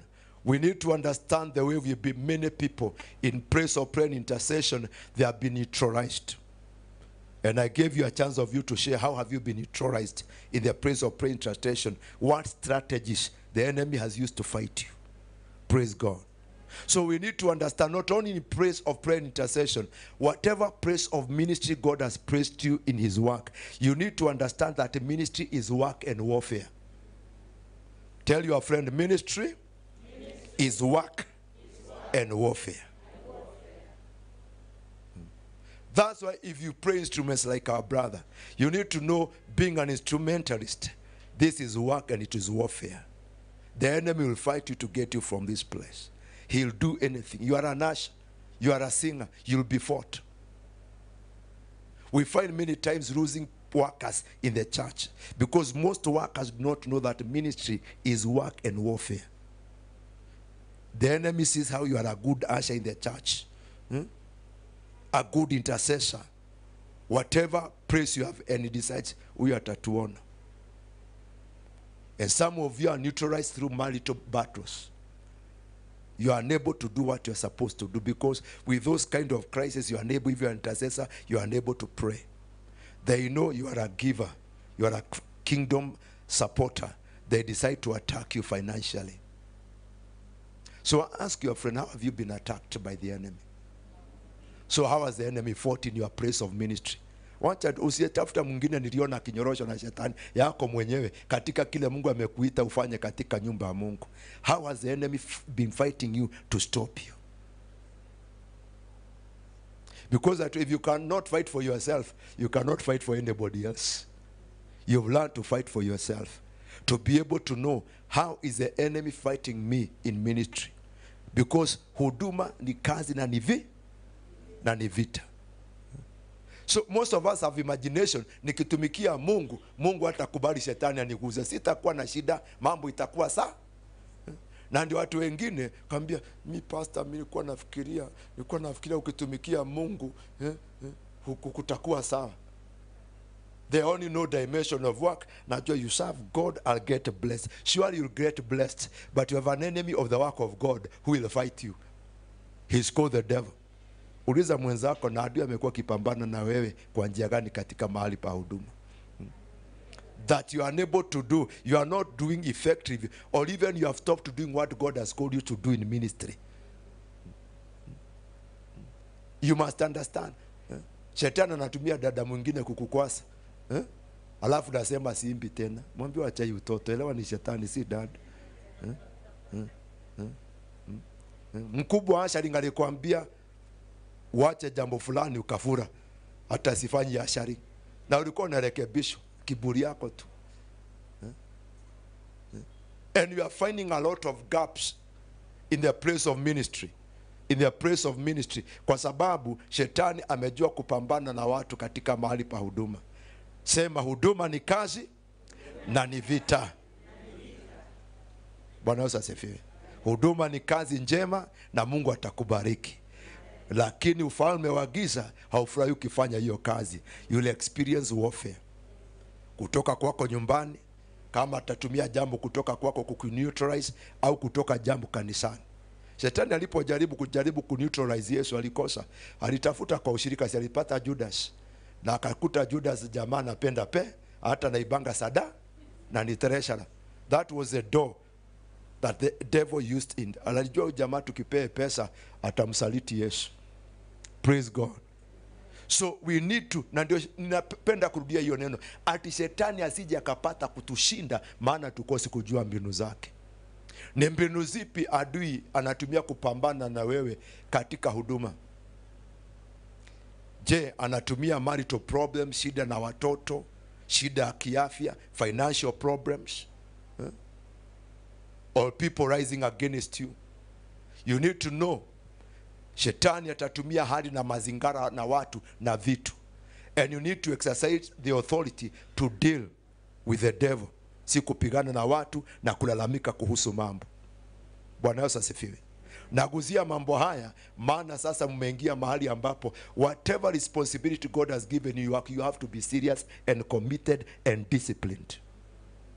Bwana Yesu asifiwe. It's very important, knowing that I'm serving God.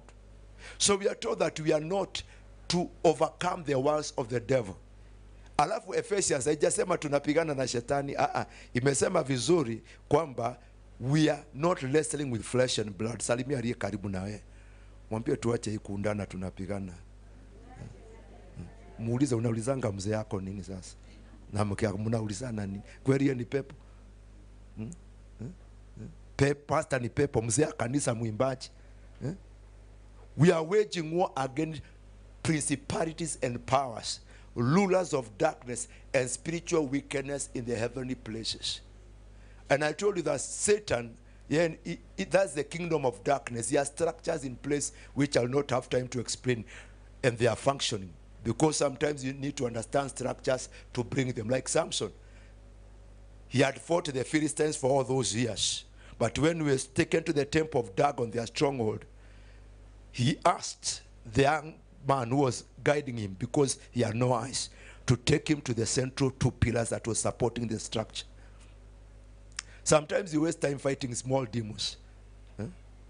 And you can take many years. But in one day, the Bible says he destroyed more Philistines than all his life, 20 years. Because now he was in a strategic place of warfare. Though alikuwa amemng'oa macho akasema hata kama Mungu naishia lakini nikubalishe tu. And by pushing those pillars, the whole structure, he destroyed the kingdom of the Philistines. There are times to understand those things when you go to levels of warfare, deep levels, na kuna kitu taguzia tutakapopata kuweza kuendelea.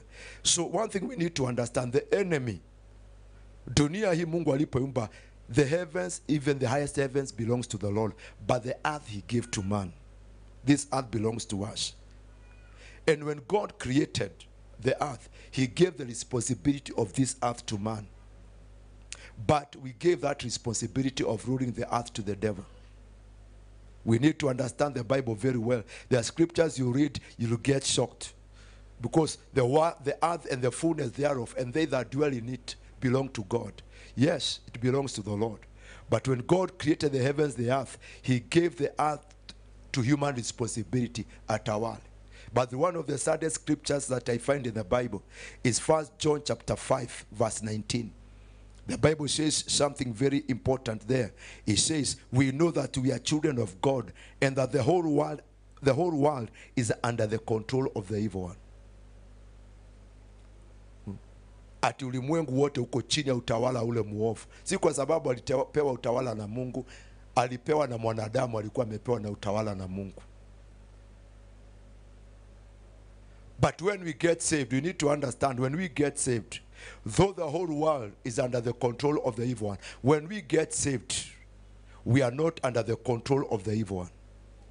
Because the Bible says in Colossians, tumehamishwa kutoka utawala wa giza tukaletwa katika utawala wa nuru.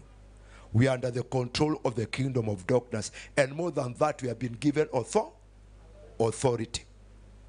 In this world, the enemy, our God, vile tu Mungu huwa anafanya kazi duniani kupitia watu, pia adui anafanya kazi kupitia anafanya kazi kupitia watu. Tunawaita wana wa uovu. Na wanajua kufanya kazi yao. It is the saddest. They operate. And so if people do not understand that dimension of warfare, I like a man of God we welcomed, and he was teaching us about warfare in the realm of men. Najua there is a warfare in the realm of demons, spirits, but you are dealing with warfare in the realm of men, where the enemy is using people. And we need to understand that dimension of warfare. That's why Jesus told us he has sent us sheep like wolves, like sheep among wolves. When we are talking of wolves, we are talking of the sons of the evil one, whom he uses. And we need to be very discerning as a church. Jesus was very discerning in his ministry. And that's why we need to understand this dimension of warfare that is very important at this time. That you see in Luke 13, you know Luke 13, think verse 38 there, when the Pharisees and the Sadducees told Jesus to depart from Jerusalem because Herod will kill him. Herod will kill him. And what did Jesus say? Tell that fox. We need to understand a fox is a wild dog. Ni mbwa mwitu. Bwana Yesu asifiwe. Hapa Yesu ana address. Akaambia ndani mwambia huyo mbwa mwitu nitaponya, nitatoa pepo, nitahudumu mpaka nimalize kazi yangu. And you know the family of Herod belonged to the sons of the evil one. That family was used by the devil. Jesus was fought by the devil using the sons of the evil one, the family of Herod. Wakati alizaliwa Herod aliyekuwako, si alitaka kumuua akiwa mtoto. Haya, toka hapo tukamaliza hiyo chapter. Sasa ako kwa huduma bado. The evil one is using that family of Herod because it is not the same Herod now who wanted to kill Jesus when he was in ministry. Later we find in Acts 12 another Herod is being used by the devil. He takes James and have him killed. So the enemy, apart from using Satan, apart from using fallen angels, he uses wicked people against. And there is something I want you to understand, because what we call witchcraft is the power of Satan. Witchcraft is a power of Satan. We may call it sorcery, uganga and mambo mingi. Simply, it is a power of Satan. Just as we, the servants of God, use the power of God, the sons of the evil one function by using the power of the evil one. And that's why in the Bible says of Galatians 3, Paul did ask the Galatians church, who has bewitched you? The church can be bewitched. We need to understand. Because the evil one and his fallen angels do use the sons of evil to do evil to the sons of the kingdom. And if you are not discerning, you can be in a lot of trouble. That's why Paul was so furious. And he said, whoever is causing you trouble, let him take his judgment. Anayewafadhaisha achukue hukumu yake. We need to understand that we need to be very careful in the levels that we are getting to, that the sons of the evil one, wana wa uovu ambao wanaitwa mbwa mwitu, then they'll infiltrate the church, not that they are beginning. Na ndio wanavaa ni mbwa mwitu anavaa ngozi ya kondoo. Unafikiria ni ndugu na dada kama we? Ni ndugu kama we, ni mhubiri kama wewe, lakini ni mbwa mwitu amevaa ngozi ya kondoo. So we need to be careful of the infiltration of the kingdom of darkness in the church, in our families, in their places of work, through the sons of the evil one. Because when they come amongst us, they are wolves, but they put on sheepskin. And you think, huyu ni kondoo kama mi, huyu ni mhubiri kama mimi. And they are being used to infiltrate and fight us from within, cause division, strife and conflict in the church. But I thank God because of his word. When the church prays, that battle is won, especially maintaining the fire of the altar. There are standards ikambia madhabahu iwe na moto kiasi kwamba nyoka hawezi kukaa katikati yetu. Bwana Yesu asifiwe. The saddest thing you have also to be very careful is that we need discernment so that we stop witch hunting, because you can accuse somebody. It has happened in this Kenya. An innocent person is accused as a devil. Ni wa shetani na si wa shetani. That is called witch hunting. That is not discernment. Hiyo ni kudhania watu. But we need to be very careful in this level of warfare. Infiltration of the kingdom of God by the sons of wickedness, who come as wolves, but they put on sheepskin. And when they come, they are very tricky. There's a battle I've been fighting in the church. And I encourage people, and I said I'll touch in the area of giving. The area of giving. That's why it is important in your business to tithe from your business. That's why even as a ministry needs to tithe. Because The Bible talks about giving the tithe of tithes, which releases the Lord to fight. A ministry tithe causes God to rebuke the devourer at the level of the ministry. When you give individually your tithe and offering, you cause the devil to rebuke the devil at an individual level. There is an attack, especially because the kingdom needs finances. And so many people are under attack in their place of work, because that's where we get our finances, to meet our needs and to do the work of God. To do the work of God. So the things I'm touching on are very important, because they are going to help you fulfill this assignment, because you have carried out other assignments and the Lord will continue to bless you. This is a higher assignment which requires discipline. Praise God. Which requires the knowledge, the wisdom, and deep understanding by God through the Holy Spirit. Praise God. And so a lot of people need to understand in those places, because you are finding people that the enemy using the sons of the wicked one, they have, I call them friendly enemies, because the sons of the wicked and of the wicked one strategy they use about us is to be friendly. Praise God. I call them friendly enemies. So they use friendship to destroy us, to fight us, and you are not discerning. Even when the Holy Spirit alerts you in your conscience, yeah, this guy looks so okay and good, but your conscience is telling you, green light, kuna kitu. Kuna kitu. Lakini wewe, because physically, na nini huonangi ubaya ule mtu na kile kitu, wewe unasema, lakini mimi hajai kunifanya kitu mbaya, sionangi ubaya wake. Sometimes people realize it too late when so much harm has been done in their lives. Marriages destroyed, business destroyed. They are very tricky, especially in gossip. Wakikuja katikati wanaanza nafanya, alafu pole pole they start anaanza kurusha kaneno mamoja. Na siku hizi unaona pasi aje. And they don't continue from there. They have planted a seed of suspicion. They are very tricky. Ukianza kukuta watu kama hao, na siku hizi unaonaje anahubirije siku hizi? Na sadaka zinaenjaje, zinatumiangu aje hapa? They are very strategic in attacking, because the moment they attack your heart in regard to the servants of God, unaondoka chini ya neema ya watumishi wa Mungu. Maana kitu cha kwanza ni kukuondosha chini ya neema ya wachungaji ambao Mungu amepata kukupea. Maana ni wachungaji wamepewa neema. And the moment they manage to get your heart and move it from the covering that God has given you through the servants of God, utanyorosho. Bwana Yesu asifiwe. Hebu angalia karibu na wewe. Mwangalie, nitajichunga na wewe. Mwambie pepo akikuingia kama Pita, nitajua na nitakukemea. Unaanza story. Sasa kama huwezi kupigana na pepo za kanisa, za mji ndio utawezana nazo. Zako ndio utawezana nazo.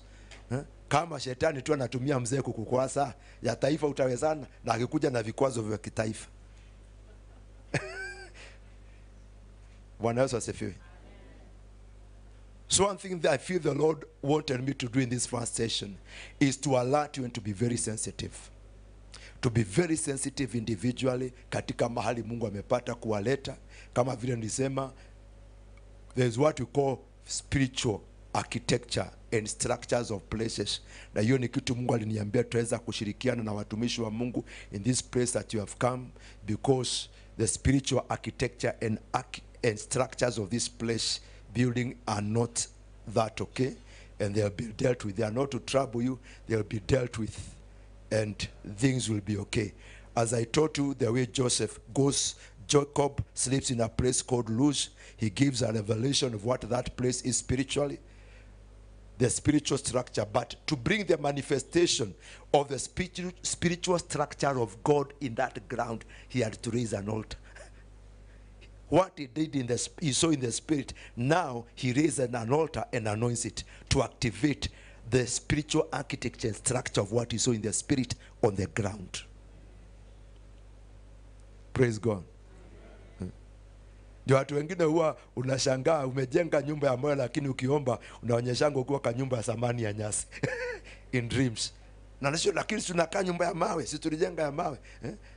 Ni kwa sababu hiyo ni physical umejenga. Maana nyumba ni spiritual. Ambia mtu nyumba ni spiritual. So if you don't enter in the spirit and change, unaweza kujenga nyumba mzuri, lakini katika ulimwengu wa roho, the spiritual structure of your habitation ni ile kanyumba ya kwenye zamani. Salimia mwenzako, ambia ndio unaotanga kila zamani na ile kajikoni ya zamani ya kwenye. Ukishaki na unakaa Nairobi. Lakini unajikutanga uko wapi gesha? Ile nyumba ya zamani, lakini unakaa nyumba smart. Because what matters most is where you are in the spirit. That's when unahitaji kujiona katika ulimwengu wa roho ya amai.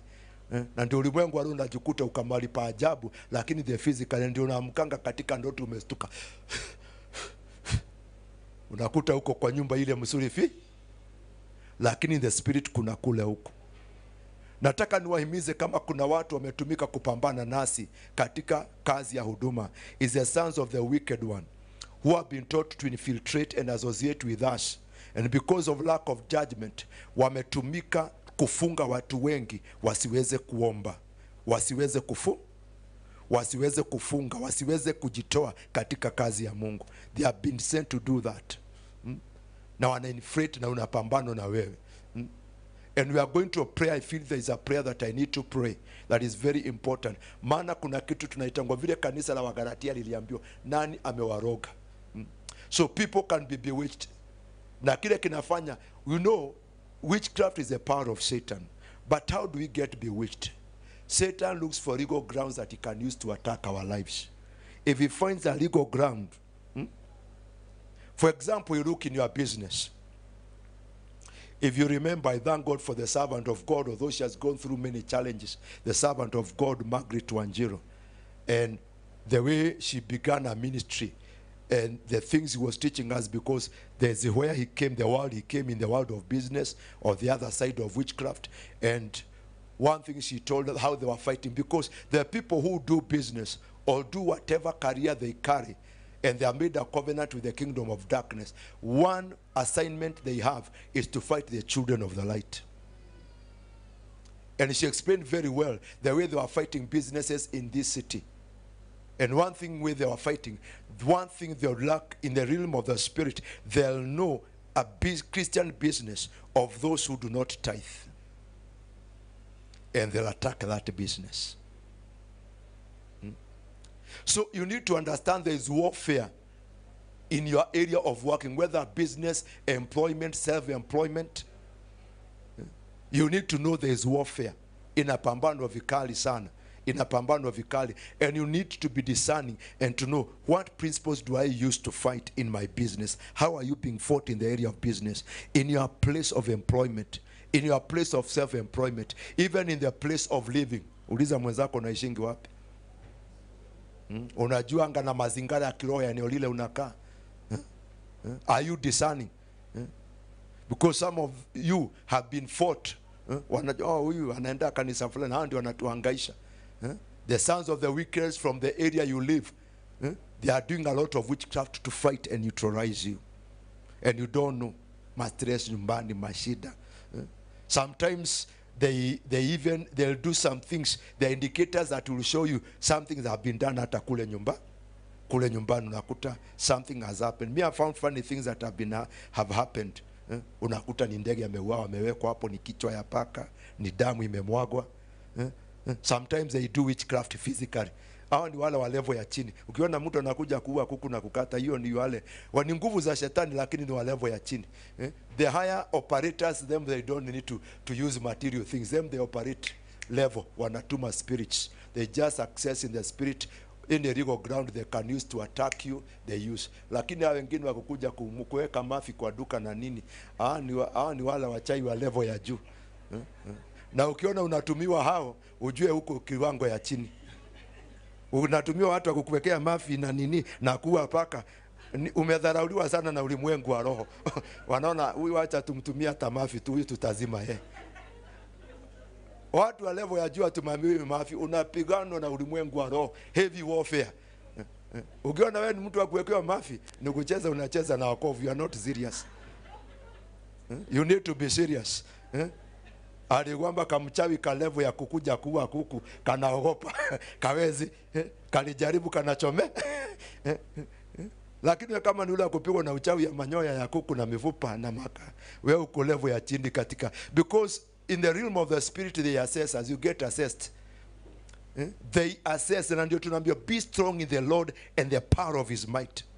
And they assess the levels. Na ndio nakutanga kitu kimoja natafutanga, they assess your level of spiritual power. And the biggest thing they do to work on you is to bring you to the lowest level of spiritual strength. They call it zero level, where they know now tutanyorosha tu. And they start to work. Chochote kinakufanya uwe na nguvu katika Mungu. Kama ni maombi, unaenda ukizimwa polepole. Kama ni kusoma neno, unaenda ukizimwa polepole. Kama ni kwenda ushirika, kama ni kukesha na kuomba, unaenda ukiwekewa jam kidogo hukuchi. Mambo yale yanakutia nguvu katika Mungu, unaanza kulegea. Na unavyolegea, unazidi kuwa mdhaifu katika Mungu. Sasa anajua sasa at their level of weakness tunaweza kuweka chini. Niulize aliye karibu na sasa, ukijiassess katika kuwa nguvu na uwezo wa Mungu uko wapi? Mwambie uko juu ya mlima au katikati ya mlima au uko chini ya mlima.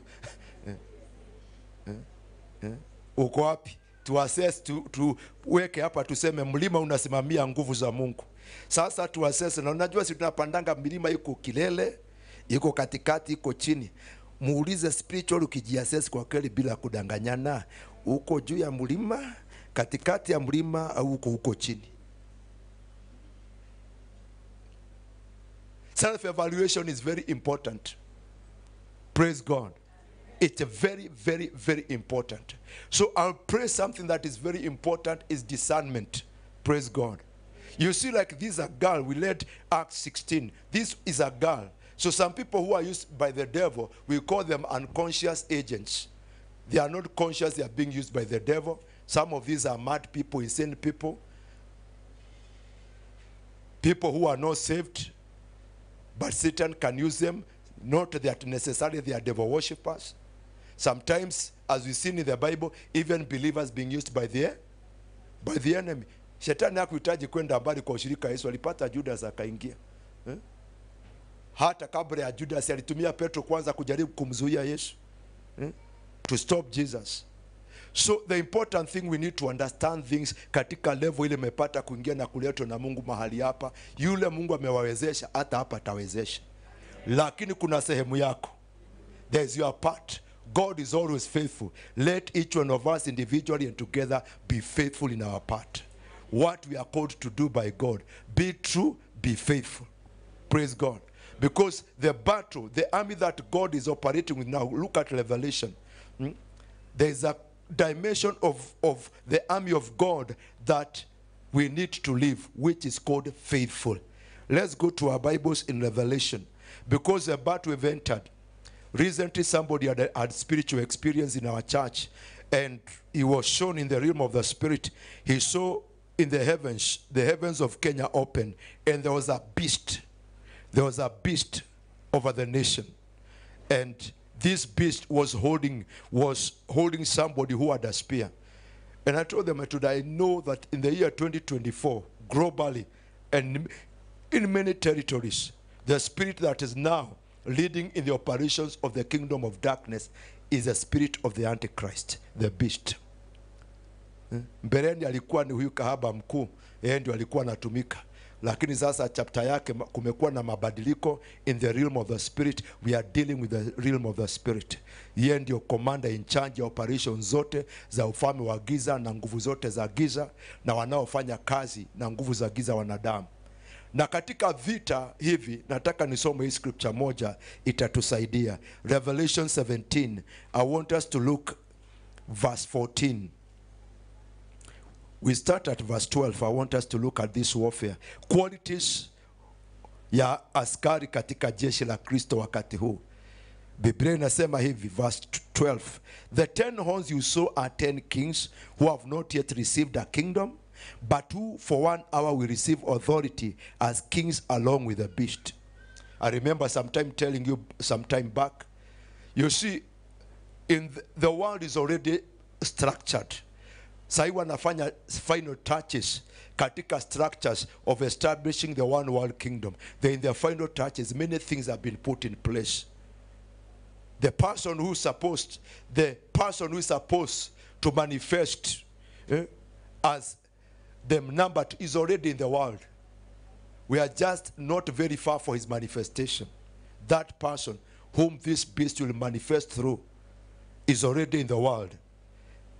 The final preparation and structures are being put in place for the manifestation. But we need to understand, because like now dividing the world into 10 economic and political zones, it was done a long time ago in Club of Rome, 1973. Things have been working on. So we are just in the final touches of the manifestation of the new world order, the manifestation of the one world kingdom. Those things are moving very fast. And we are going to experience, recently I've been teaching about persecution. You see, there are trials and temptations. And I was dealing now with the dimension of trials, of not hardships, but persecution. Mahali utateswa kwa sababu ya Yesu. And the church must be ready for persecution. And the church needs to be taught about persecution. And you are going to find, especially from now as we move on, there will be a lot of persecution from your neighbors, from your place of work, from your boss, kwa sababu ya wokovu. Kutukanwa kwa sababu ya wokovu. Verbal, na imeanza kama ijakukuta iko njia. Verbal harassment just because you are a believer. Before we move even to physical persecution, even being fired. So you better get ready. And don't compromise. Ukiambia utafutwa kazi. That's why you are coming to this conference, to be positioned. Because you are going to face. You have been facing temptations and trials.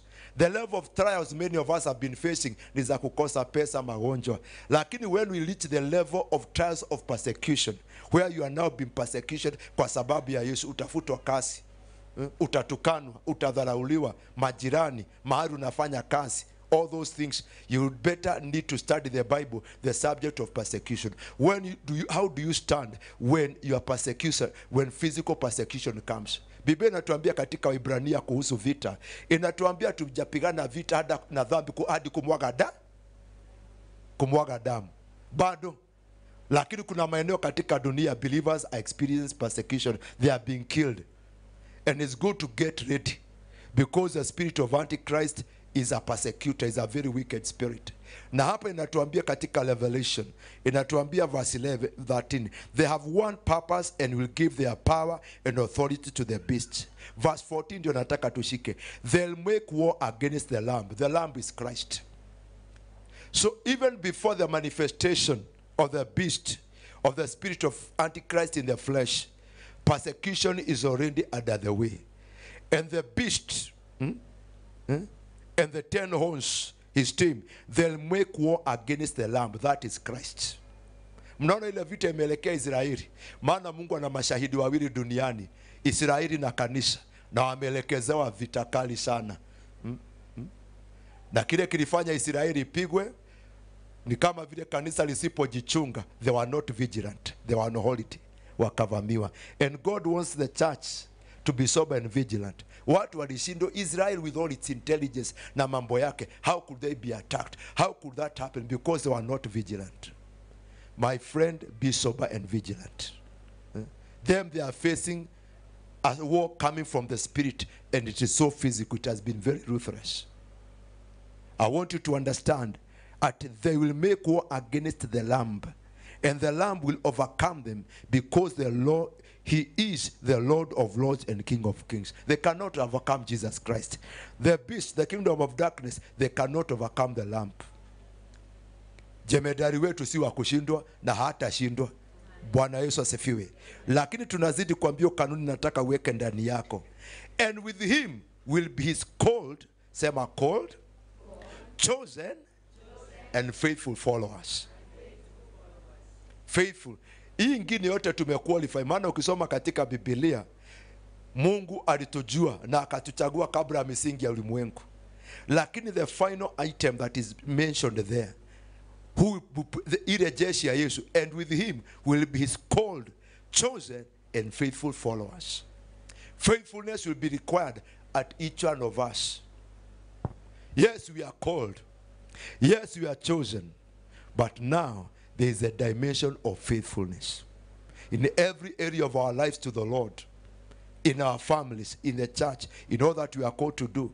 Because the Lord, that's the army the Lord will function with. People who are called, chosen, and thirdly, they are faithful. They will not be defeated. The battle there will be fought, but hatutashindwa na jemedari wetu. Bwana Yesu asifiwe. Sema Yesu, nakushukuru kwa kuniokoa na kunifanya askari katika jeshi lako, ukiwa jemedari nami nikiwa askari wako. Nisaidie Bwana, nikiwa askari yako uliyemchagua, uliyemwita. Nijalie na unisaidie kuwa mwaminifu, to be faithful in every area of my life. Na hatutashindwa. Bwana Yesu asifiwe. So you see a lot of manifestation of the working of the spirit of Antichrist. Hatuna nafasi ya kuguza, lakini conference hii is an awakening conference. Maana kama vile tuliona 2023, baada ya 2022 kanisa lililala. We have not prayed as we ought to. The praise of prayer and intercession has been down. Many things have been done. You cannot compare the church of Kenya in 2022 and 2023. And the Lord katika mwanzo wa mwaka huu mapema hivi ametaka kutuamusha. Because ahead is not easy. Na watu waliolala hawatatobo. That's why this conference is here, is to bring an awakening. An awakening that will cause people to reposition, to be repositioned in their rightful place and do what God wants them to call them in this season and this time. In the mighty name of Jesus. Stand on your feet. I want to pray this prayer together with you in the mighty name of Jesus. I want to pray this prayer. Just lift your hands before the Lord in the mighty name of Jesus. In the mighty name of Jesus. Say, Heavenly Father, in the mighty name of Jesus, thank you for saving me, for making me your son and your daughter. Thank you for making me a co-heir with Jesus Christ. In the mighty name of Jesus, I thank you for calling me to be a co-worker with you. In the mighty name of Jesus, I pray in the mighty name of Jesus that in this awakening conference, Heavenly Father, you may help me by your Holy Spirit, in the mighty name of Jesus, to be repositioned to my function in your body, in the mighty name of Jesus. Forgive me, Lord, where, Lord, I've fallen from my place of responsibility. Forgive me, Lord, individually and corporately. Forgive us, Lord, where we have fallen from our place of responsibility and fail to function as we are supposed to function, individually and corporately as your church. Forgive us and cleanse us from all unrighteousness by your blood, in the mighty name of Jesus. Make us clean in the mighty name of Jesus. And today, in the mighty name of Jesus, I take the authority that you have granted us through your Son Jesus Christ against the kingdom of darkness. Today I break every witchcraft and every sorcery that has been done against me in the mighty name of Jesus. And together as the church of Jesus Christ, we destroy every sorcery, every witchcraft, every curse, every spell that has been placed upon us to hinder us, to limit us, and even to destroy us, in the mighty name of Jesus. And right now, every demonic spirit that has been given assignment in my life, in my family, in my workplace, in ministry, to stop us, to hinder us, In the name of Jesus, we bind you right now. In the mighty name of Jesus, we command you, depart from us. Depart from our marriages. Depart from our families. Depart from our places of work. In the mighty name of Jesus, depart from this place of ministry. In the mighty name of Jesus, say every witchcraft, every sorcery, every curse, every spell carried out against us by the kingdom of darkness be broken in the mighty name of Jesus. And every wicked spirit released on assignment against us be cast out, leave and go in the mighty name of Jesus. Say every spirit of weakness, every spirit of infirmity, sickness and disease, spirits of strife, spirits of conflict, spirits of misunderstanding and division, spirits of divorce, be gone from our lives in the mighty name of Jesus. Say, you spirit of divorce, be gone from my marriage. You know, break it in the mighty name of Jesus. Spirit of rebellion released in my children, be gone in the mighty name of Jesus. Every spirit released to close down my business, depart from my place of work in the mighty name of Jesus. In the mighty name of Jesus. Just lift your hands in the name of the Lord. We give you praise, Lord. We pray today together by faith. We say, Ebenezer, thank you for the fire you've brought us. In the mighty name of Jesus. You've gathered us in this place to awaken us, Lord. For the enemy with his trickery and wars had brought many into a place of slumber, Lord. Into a place of weakness. In a place of not functioning as we are supposed to do. And today, Father, we arise in the authority that you've given us in the name of your Son, Jesus. And by that authority in the name of Jesus, we destroy every sorcery, every witchcraft, every curse, every spell, every incantation that the enemy has carried out against us to hinder us, to frustrate us, and to hinder us. We break that sorcery. We break that witchcraft. We break every curse. We break every spell.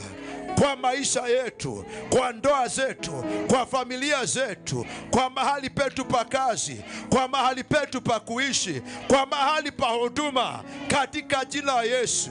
And we command every evil spirit on assignment against us, be gone, depart, go in Jesus' name. In Jesus' name. Say, lose our husbands, lose our wives, lose our youth, lose our children, depart from our marriages, depart from our families, depart from church, go, depart from our place of work in the mighty name of Jesus. Just lift your hands right now. We worship you, Jesus. There are people here, spirit of infirmity was placed on you. A spirit that brings sickness and disease to weaken you in serving God and doing what you are supposed to do. Right now, that spirit breaks from you. In the mighty name of Jesus. You have been weakling, you have been sickly, you wonder what the problem is. If you are here, can you come very fast as the Lord breaks that force from you? In the mighty name of Jesus. You've been sick, you wonder what the problem is. You've tried every medication, everything. You don't know it was a witchcraft attack. Something was placed on you. In the mighty name of Jesus. In the mighty name of Jesus. In the mighty name of Jesus. There is somebody you have been thrown away. Unaambia utoke mahali pa kazi. Na si mapenzi ya Mungu. It is witchcraft that has been done against your praise. Na yule ambaye amekukomboesha, ameinuka hataki kukuona. Uko wapi? Uko wapi ukuche? Na ameleta kisirani. wanataka kuongeza hata rent, and it is not the will of God. It's attack in your place of business. You wonder what is going on. In the mighty name of Jesus, customers hawakuji, watu hawanunui. Something has been done in the mighty name of Jesus. It is broken in the mighty name of Jesus. Imefika mahali umeshindwa, nini mbaya na mzee, nini na mke wako, nini mbaya na vijana watoto wako. Attacks has been released. Spirits have been assigned to frustrate us, to harass us, that you may not be able to function. Because when you're in such a state, we are unable to function. In the mighty name of Jesus, just lift your hands as the anointing of the Lord comes upon you. It breaks that witchcraft. The witchcraft that have been carried out, the sorcery, the curse, the spells that have been placed upon you. In your health, it breaks now. Unafunguliwa na Mungu sasa. Unarejeshewa afya yako katika jina la Yesu. Ndio hao watu walioteswa na maradhi, hiyo spirit inaondoka. It was a spirit of infirmity. It departs you from now. Be loosed. In Jesus' name. Kuna watu wanaachiliwa haraka sana. You are being released. The spirit of infirmity, magonjwa ieleweki, madaa unasumbuka, you be neutralized. Hata kuomba vile unafanyanga, hata saa ingine kanisa hukuchi, lakini saa hii the spirit of infirmity is broken from you. And every spirit, the spirit of infirmity is a principality, inakujanga na maroho wengine ya magonjwa to attack you. Now you are being released. You are being released. You are being released. You are being released right now. Those contrary spirits are getting out from your body. You are being released in the mighty name of Jesus. Out darkness, leave the people of God. Toka waachilia haraka katika jina la Yesu. In the mighty name of Jesus, spirits carrying depression and stress and oppression, many have been weakened. In the mighty name of Jesus, those things have been broken from you. In the mighty name of Jesus, unaachiliwa sasa. Wale umeshambuliwa mahali pa kazi, kile ataki imevunjika katika jina la Yesu. Utashindwa tena. Kwa nini mwenye nyumba ametulia? Hakuwa ni wewe. Kuna watu hakutaki pale. Kuna watu wenye wivu walitenda chote wanaweza. Upandishiwe renta, ufukuzwe pale kazi. Kazi imekuwa chini. Customers have not been coming. The work is down. Finances are down. But today the sorcery, the witchcraft, and the curses, and the spells, and the incantations that were done are broken. In the mighty name of Jesus. In the mighty name of Jesus. In the mighty name of Jesus.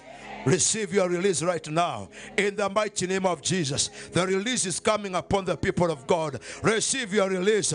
Pokea kufunguliwa. Hutaka ukihangaika. Katika jina la Yesu. Be released in the name of Jesus. Be released in the mighty name of Jesus. Spirit of torment, go. You tormentor, leave her. Tormentor. You are a tormenting spirit. Get out of her. You are a tormenting spirit.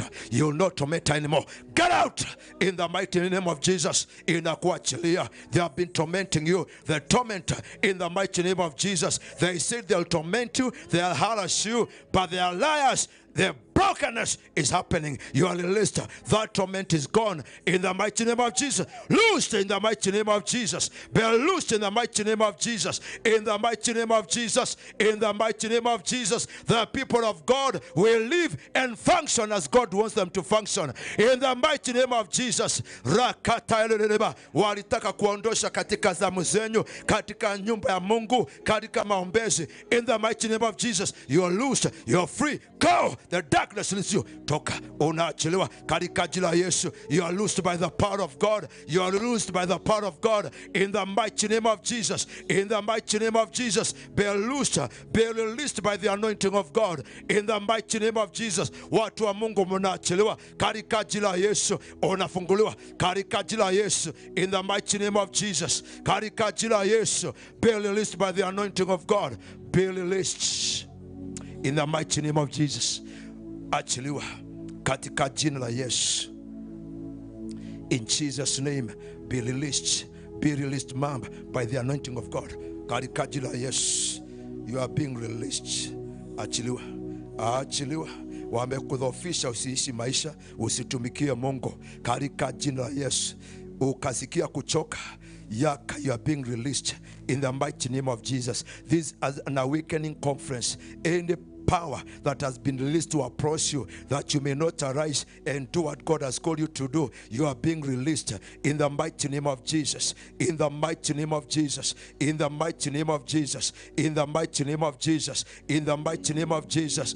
In the mighty name of Jesus. Receive your freedom. Receive your freedom. Be who God called you to be. Function this day in the mighty name of Jesus. In the mighty name of Jesus. You are released in the mighty name of Jesus. You are released. You are released by the anointing of God. Unaachiliwa katika jina la Yesu.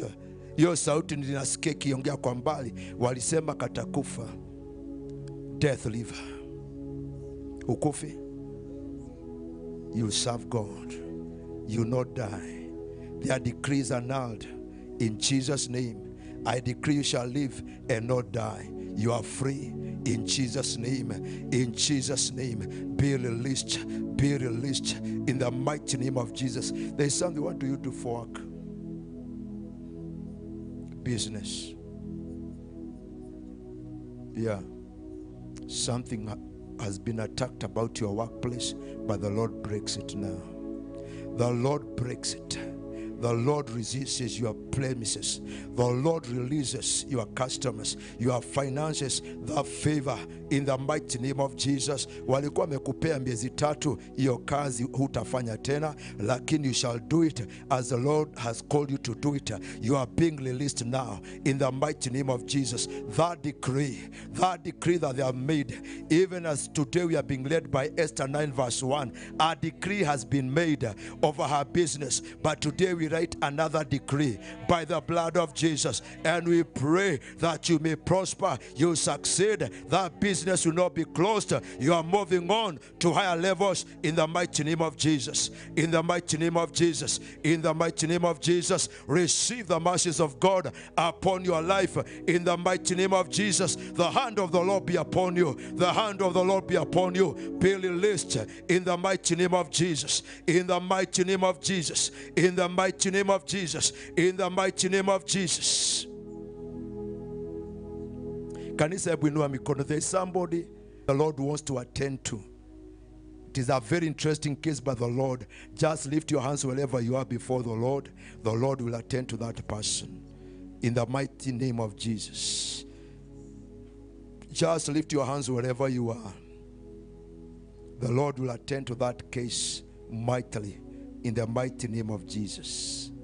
Rata kapu kataya zikitayando lobo katakapa katalalaba zikitayando lobo kataya zikitayando lobo kataya zikitayando lobo kataya. In the mighty name of Jesus, my sister, be released. The hand of the Lord be upon you. Be repositioned in your function in this season by the Lord. Be awakened by the Holy Spirit in every area of your life to the glory of the name of the Lord. In the mighty name of Jesus. Thank you, Jesus. Kanisa, inua mikono yako.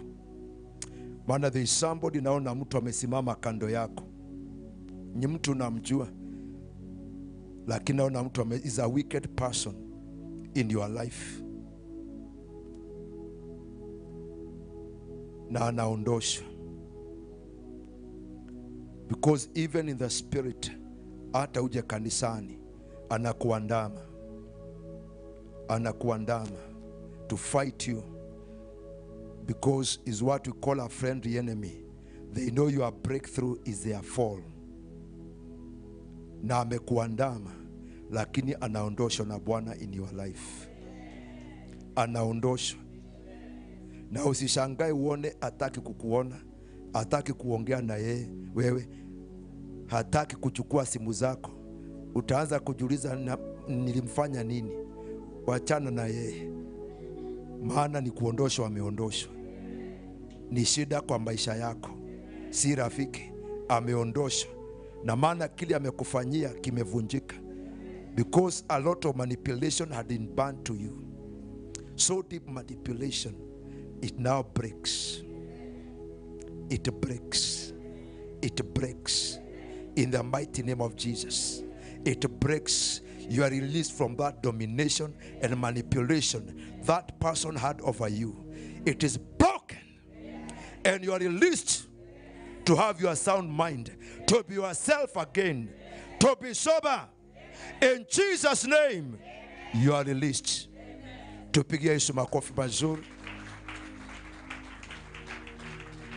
Unaweza kuketi. Nataka nirudishe mkutano. Naombea wengi wenyu to be very discerning of people, no suspicious, discerning. Unaweza kukata hapo. Hii niseme nikimalizia kwa mdomo.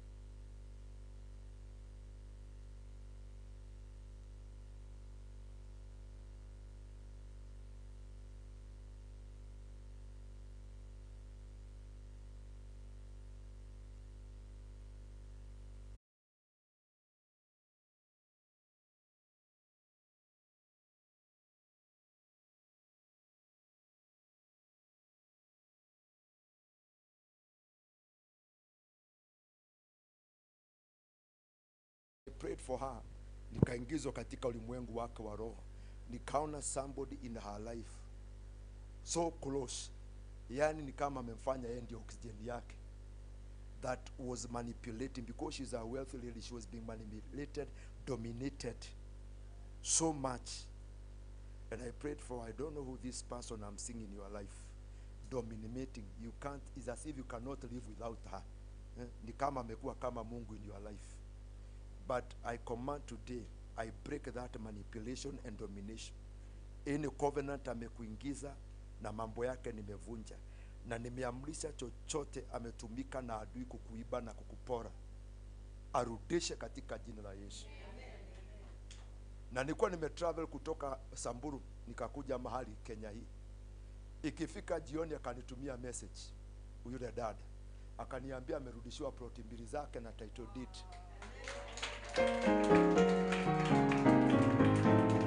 Unajua kuna watu wana manipulate watu. Una manipulate, si kutoa ya Mungu, ni kujitoa. Unatolewa, si kujitolea kwa Mungu. It was a marvelous. Na sisi simu walipiga, sisi tuliomba maombi. Na nikamuombea, and I command chochote amekuibia nyota yako hatima na kila urejeshewe. Hata tujamaliza safari kufika Samburu jioni, ndio hii message yake. Akasema yule nimeelewa ni nani ulikuwa unaniambia. Kaambia sawa, unajua, lakini amepiga simu ameniambia niende nikachukue plot zangu na title deed zake, amenirudishia. So I pray today, any of you, because I know us, you have been taken advantage of. Si watu wote ni watu wa Mungu. Hii mambo ya kupenda kuombaombea na kuingia kila mahali na kupewa tu vitu, wachaneni. Bwana Yesu asifiwe. You get manipulated. Alikuwa dominated and manipulated. That you don't even think for yourself. Huyo ndio anafikiria kwa niaba ya.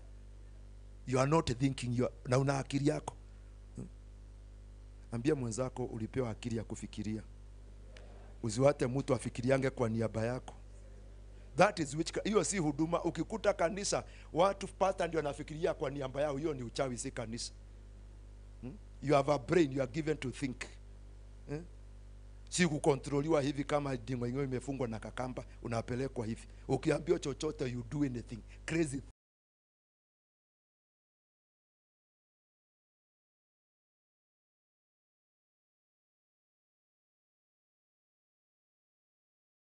And even to this day you live in fear. You live in fear of particular individuals. Today that domination and manipulation is broken. If you are initiated in any covenant, any evil contract by those people, today we broke those evil covenants. We break those evil contracts. We are released today in the mighty name of Jesus to serve God, not to be a slave of anybody, but to serve the living God. Be released in your finances. Be released with everything that you have and that you do in the mighty name of Jesus. They spoke to you, you go, your business will go down. It is arising now. Praise God. Because some of you are being harassed by those dimensions of people who dominated and manipulated you. Now you are moving ahead and God has brought you to a place, but there are forces fighting you, pulling back. Even you are afraid, you are so scared. You want just to go and leave in the woman of God and the man of God without saying, because of fear. Salimia mwenza kwambia wapito tusimu na pigi yangu. Unaulizangu ulienda wapi? Unajua vile tulikubaliana? Today we break that fear. We break that domination. We break that no control. And today we declare you are set free from the oppression of men. There is something we call the oppression of men, not of demons. David prayed in Psalms 19, Psalms 110. He said, set me free from the oppression of men. So I pray for you today. Any human being oppressing you, that you cannot be whom you are called to be. You cannot have what you are supposed to have and do what you are supposed to do, and that you cannot serve God because of somebody oppressing you. I command that oppression be broken. The fear, the intimidation, the worry that comes with that human oppression, be released today. Arise in the Lord. No longer be enslaved by men. You are a servant of the living God. Be released. Be free in the name of Jesus. Don't be afraid of those people. Whatever they did to you, God is greater than them. Today, by faith, even those online, you are living in fear. You know you are in the wrong hands. You are in the wrong place. You are being tormented by somebody so and so who is claiming to be a man of God, a servant of God, and he has threatened you if you go. If you don't, you'll die. You'll suffer. The devil is a liar. Hear the voice of the Lord today. In the mighty name of Jesus, you are released from that captivity. Go to the place where God has called you to go. Go be in the ministries that God has called you to be. You are released today in the mighty name of Jesus to serve the living God. Your spirit is released. Your soul is released. Your body, your mind, your heart, your business, your finances are released from that evil captivity in the mighty name of Jesus.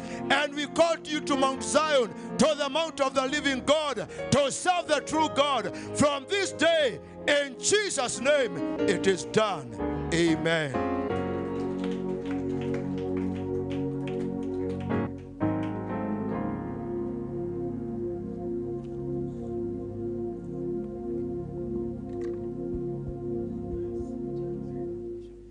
Hallelujah. Can we appreciate God for... Praise the Lord. Can we appreciate Jesus? Again. Wow. Glory to Jesus. Something is going on. Something is happening. Hallelujah.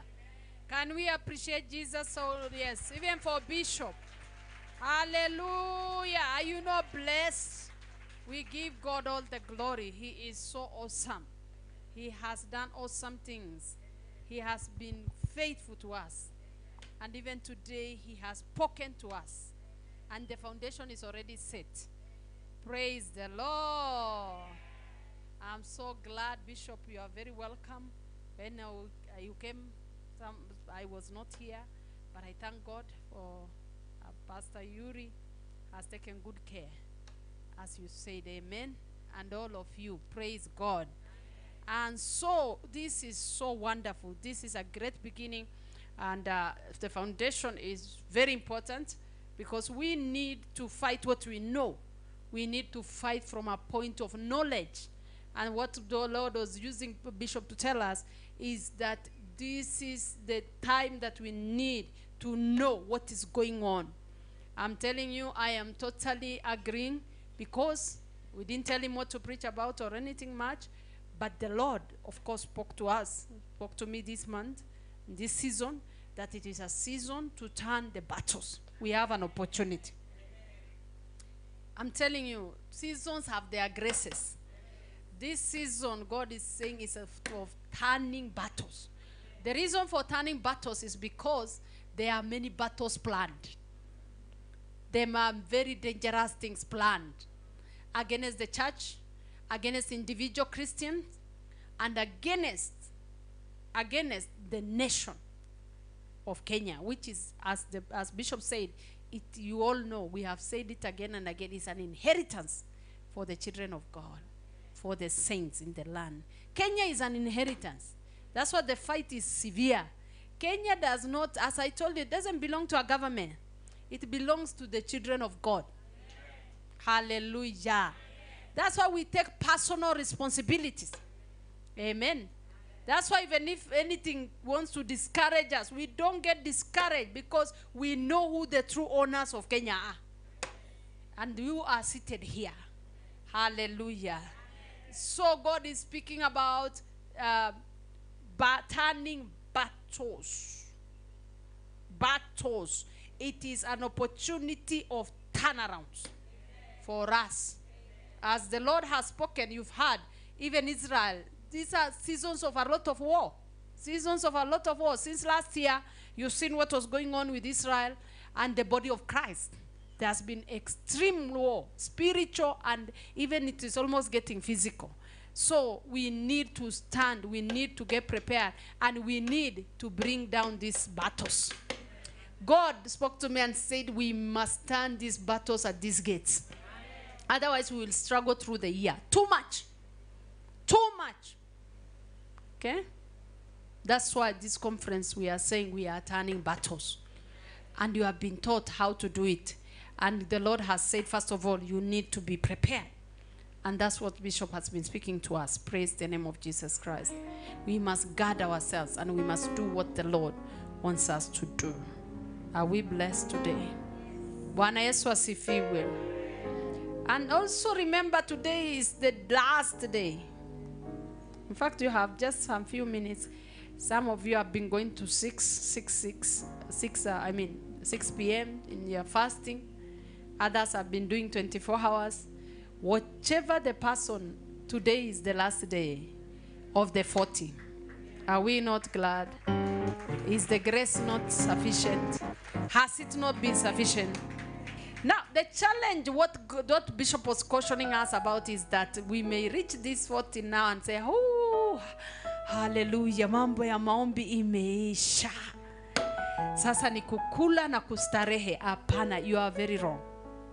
You are very wrong. In fact, the 40 days was just to help us awake.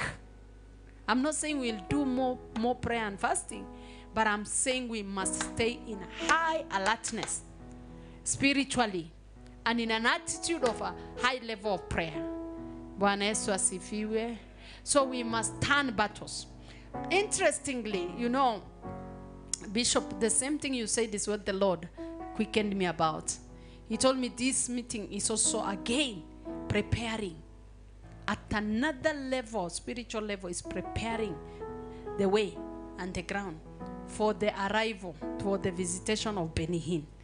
I kept wondering, God, last time you said it's also preparing a way, because God is determined to do something very powerful in this nation. Hey, the devil likes it or not, God is turning around battles. Hallelujah. Praise the Lord. So when I heard Bishop say it, I said, Lord, you've been telling me of late that this meeting, we take it very seriously, because you know the way John the Baptist, he was making a way. Hallelujah. And the Lord said, now again, for this one, this conference is coming at this time, because it has also a major purpose of making sure the path is cleared again. It is spiritual. You may wonder, what has it to do? How do we do it? No, it is a spiritual thing going on, and we only obeyed. And as we have obeyed, the Lord is faithful, and the Lord is at work. That's why we are encouraged even today. Praise God. So we are going to, as we are ending our prayer and fasting, I don't want to stay longer, but we need to understand that this season we need to make sure that we are connected, and we stay connected to God. Bwana Yesu asifiwe. We are going to prepare ourselves to give in a short while, But even as we prepare ourselves and the ushers are going to wait on us for a time of giving in this second session, Bwana Yesu asifiwe. We also want our hearts to be ready to conclude this in a good way, in a holy communion. Hallelujah. Holy communion is a very powerful thing. Powerful. Jesus himself gave us example where he made sure that we took Holy Communion, and he said, do this in remembrance of me. And he also said, this is my covenant. It's good to seal a season like this by just taking Holy Communion. And you know, we are not to take the Holy Communion in a way that is not worthy. Bwana Yesu asifiwe. Praise the Lord. So I'm wondering, because there are maybe some of us who after this first session we would want to we have already gone into the time for the second session. Bwana Yesu asifiwe. Would want to go. So I was requesting if it is possible that we give ourselves a few more minutes and take the Holy Communion together. Is that good? Hello? But if you are in so much hurry, because of course our second session was over, but you see the Lord has led us and now we are already into the last session of this day. Bwana Yesu asifiwe. So as we prepare ourselves to give well and bring our offering and our sacrifices to the altar today, as we have been told that part of warfare that the church needs to learn is in giving. In giving, we also need to remember that the season of prayer and fasting, we were not meant to keep things for ourselves. Hello? It is good to end every prayer and fasting with a sacrifice. Ama?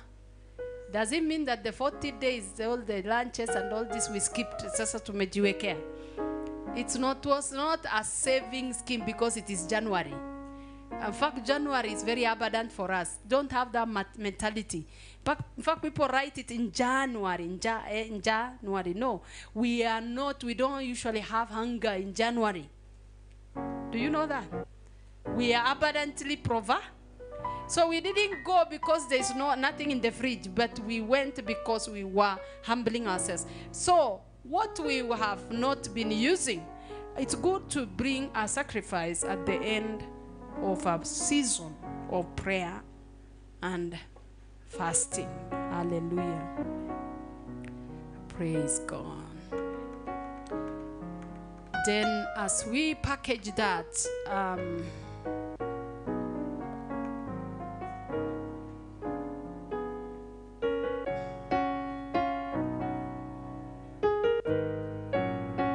let's package our giving.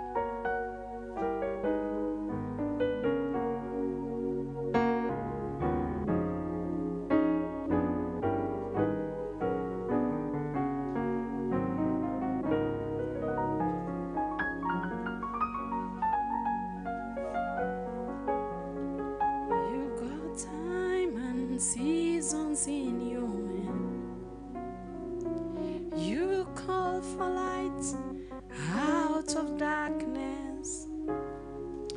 You don't need a man to be the God you are, and you have chosen to call me your own. Thank you, Jesus. Let's package those of us who are online. The numbers are there, and it is a time for us to lay our sacrifice on the altar, and then we can know the next thing. Praise the Lord.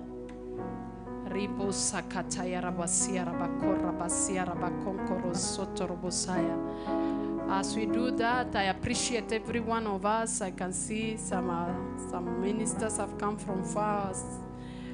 Sister pastors come from Nyeri. Bwana asifiwe. Good to see you in the house of the Lord, and the several servants of God. Probably I may not mention everyone, but I know you're here, and the Lord has allowed you to be in this service at such a time as this. Bwana Yesu asifiwe.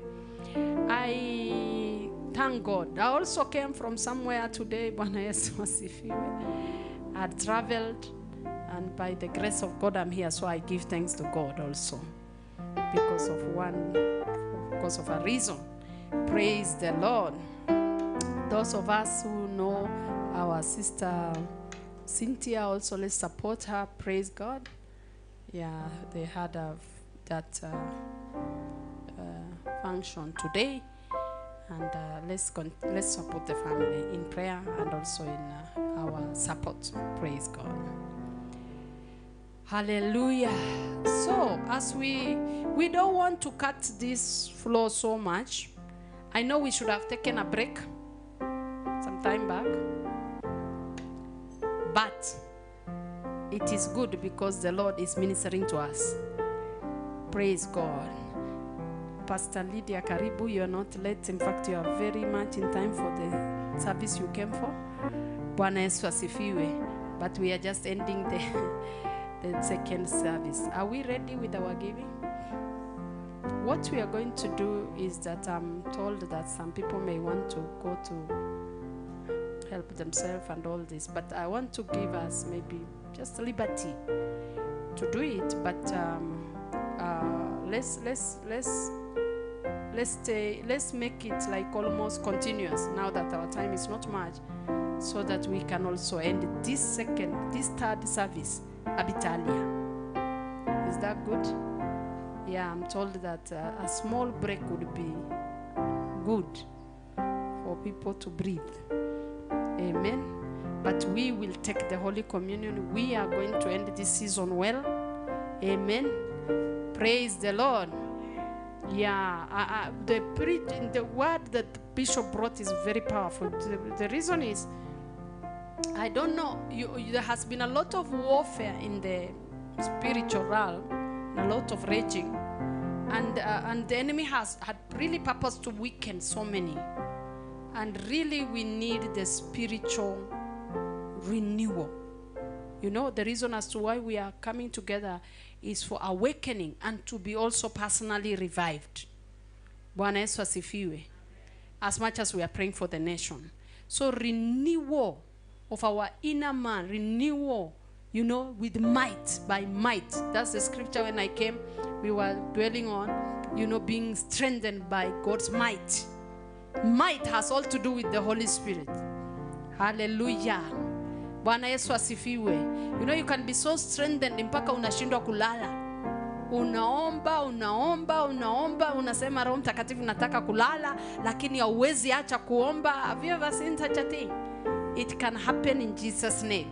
We need that because this season we must be so strong to turn every battle. Hata zile za zamani zinafaa kuisha sasa. Hallelujah. Bwana Yesu asifiwe. Can we pray for the offerings now? Those online and those here. Let's pray. Heavenly Father, we appreciate you for every giving. Sanctify every seed. Sanctify every sacrifice. Masota riba sokata yarabashia rabakoria. Thank you for your mercy and forgiveness where we've not been faithful. We pray that in Jesus' name you will align us, align our finances where the devourer has been on the case of any person, Lord. Let the devourer be rebuked and let the mercies of God be restored to us. We surrender and ask you, Lord, for blessings, breakthrough, increase in the area of finances. How we thank you and we honor you. In Jesus' name we pray and believe. Amen. You can be giving as you give. I want us to take a very short, maybe if you don't need to go out, you don't need to, because it's already 6 and I wanted us to seal this season of prayer and fasting. Maybe we can talk of going just to help yourself.